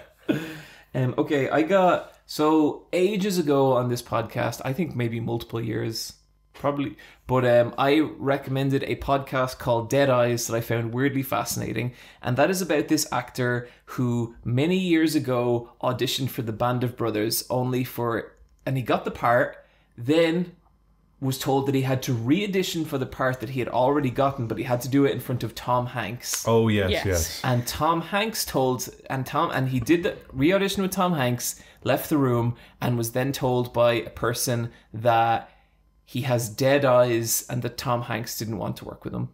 I think Dead Eyes is kind of fascinating because you can tell it is this person who is really pathetically obsessed with this one moment in their lives. I didn't listen to all of Dead Eyes because after a point, I kind of got the point. I was like, okay, he cannot let this go. But it was like funny and weird as well. Like I liked that about it. The final episode of Dead Eyes has released, and it's just called Tom. He got Tom Hanks. Nice. Does Tom Hanks remember? No. Of course he doesn't. He's a busy man. Tom Hanks doesn't remember. But the episode is about as satisfying as it could be. Like I feel like he gets an answer and he understands what happens. Because like I know someone like Tom is going to be fairly accommodating and honest and chill and friendly about it. Yeah, his son Colin told him about the podcast. Colin's a cool guy. He's in Fargo season 1. And they just have a really good conversation about the nature of the film industry. And Tom Hanks comes across as just a very likable man. And I don't know. I started this arc a couple of years ago and it felt good to close that loop. Yeah, I'd like to too. There's some episodes that are really good. I really like the one with John Hamm. Oh God, John Hamm is so charming and funny. It's not fair. And Amy Mann. I think that was a great episode. Yeah. But yeah, good podcast. Yeah, it's good. Sometimes I listen to it and I'm like, buddy, move on. Yeah, oh, absolutely. But I mean, that's kind of the charm of it. Yeah. It's got dead eyes. I actually have a loot drop. Tom Hanks says he has lovely eyes. He was lying. This channel is called Patrick CC, and I've been watching a few of his videos. They're really, they're pretty good. But the one that got me watching was a sad one. It was the downward spiral of Bam Margera. I watched that the other day as well. Oh. And why he was fired from Jackass. And this just made me really sad as a fan of Jackass and CKY and Bam. And it's just like, this is stuff I knew because I follow his Instagram, and I spent one really sad night after Bryan told me he wasn't doing too well. Yeah, because he fights the fans on it. Yeah, like just going through his Instagram, and you could just like see everything happening because he's just consistently documenting his downs really, really thoroughly, and it was just like super, super, super sad.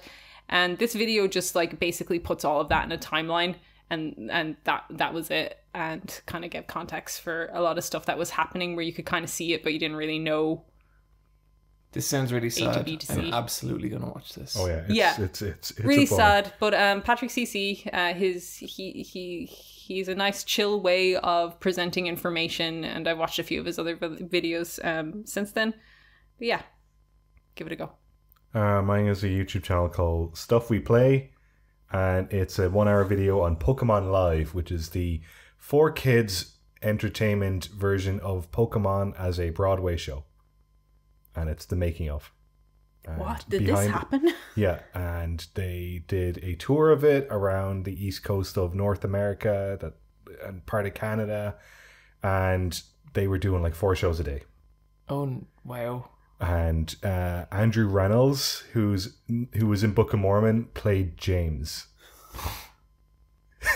That's insane. I did not know this existed. Yeah, it's really good. There's interviews over video call with some of the people who were in it.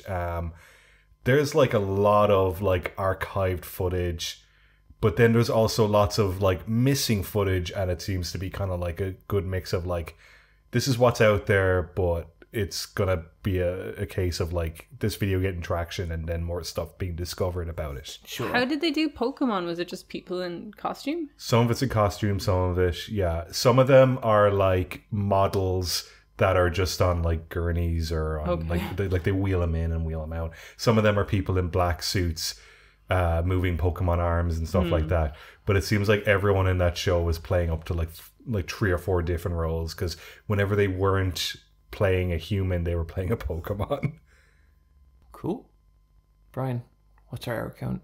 3 hours, 2 minutes. Oh, Jesus. Now, there's going to be some humming and hawing because we have to find like stuff, but let's just say it's a clean 3 hours. It's a big boy. But hey, you had to wait an extra week. Here's 20 extra minutes. Yeah, you got a fat one out of it. You got a fat one.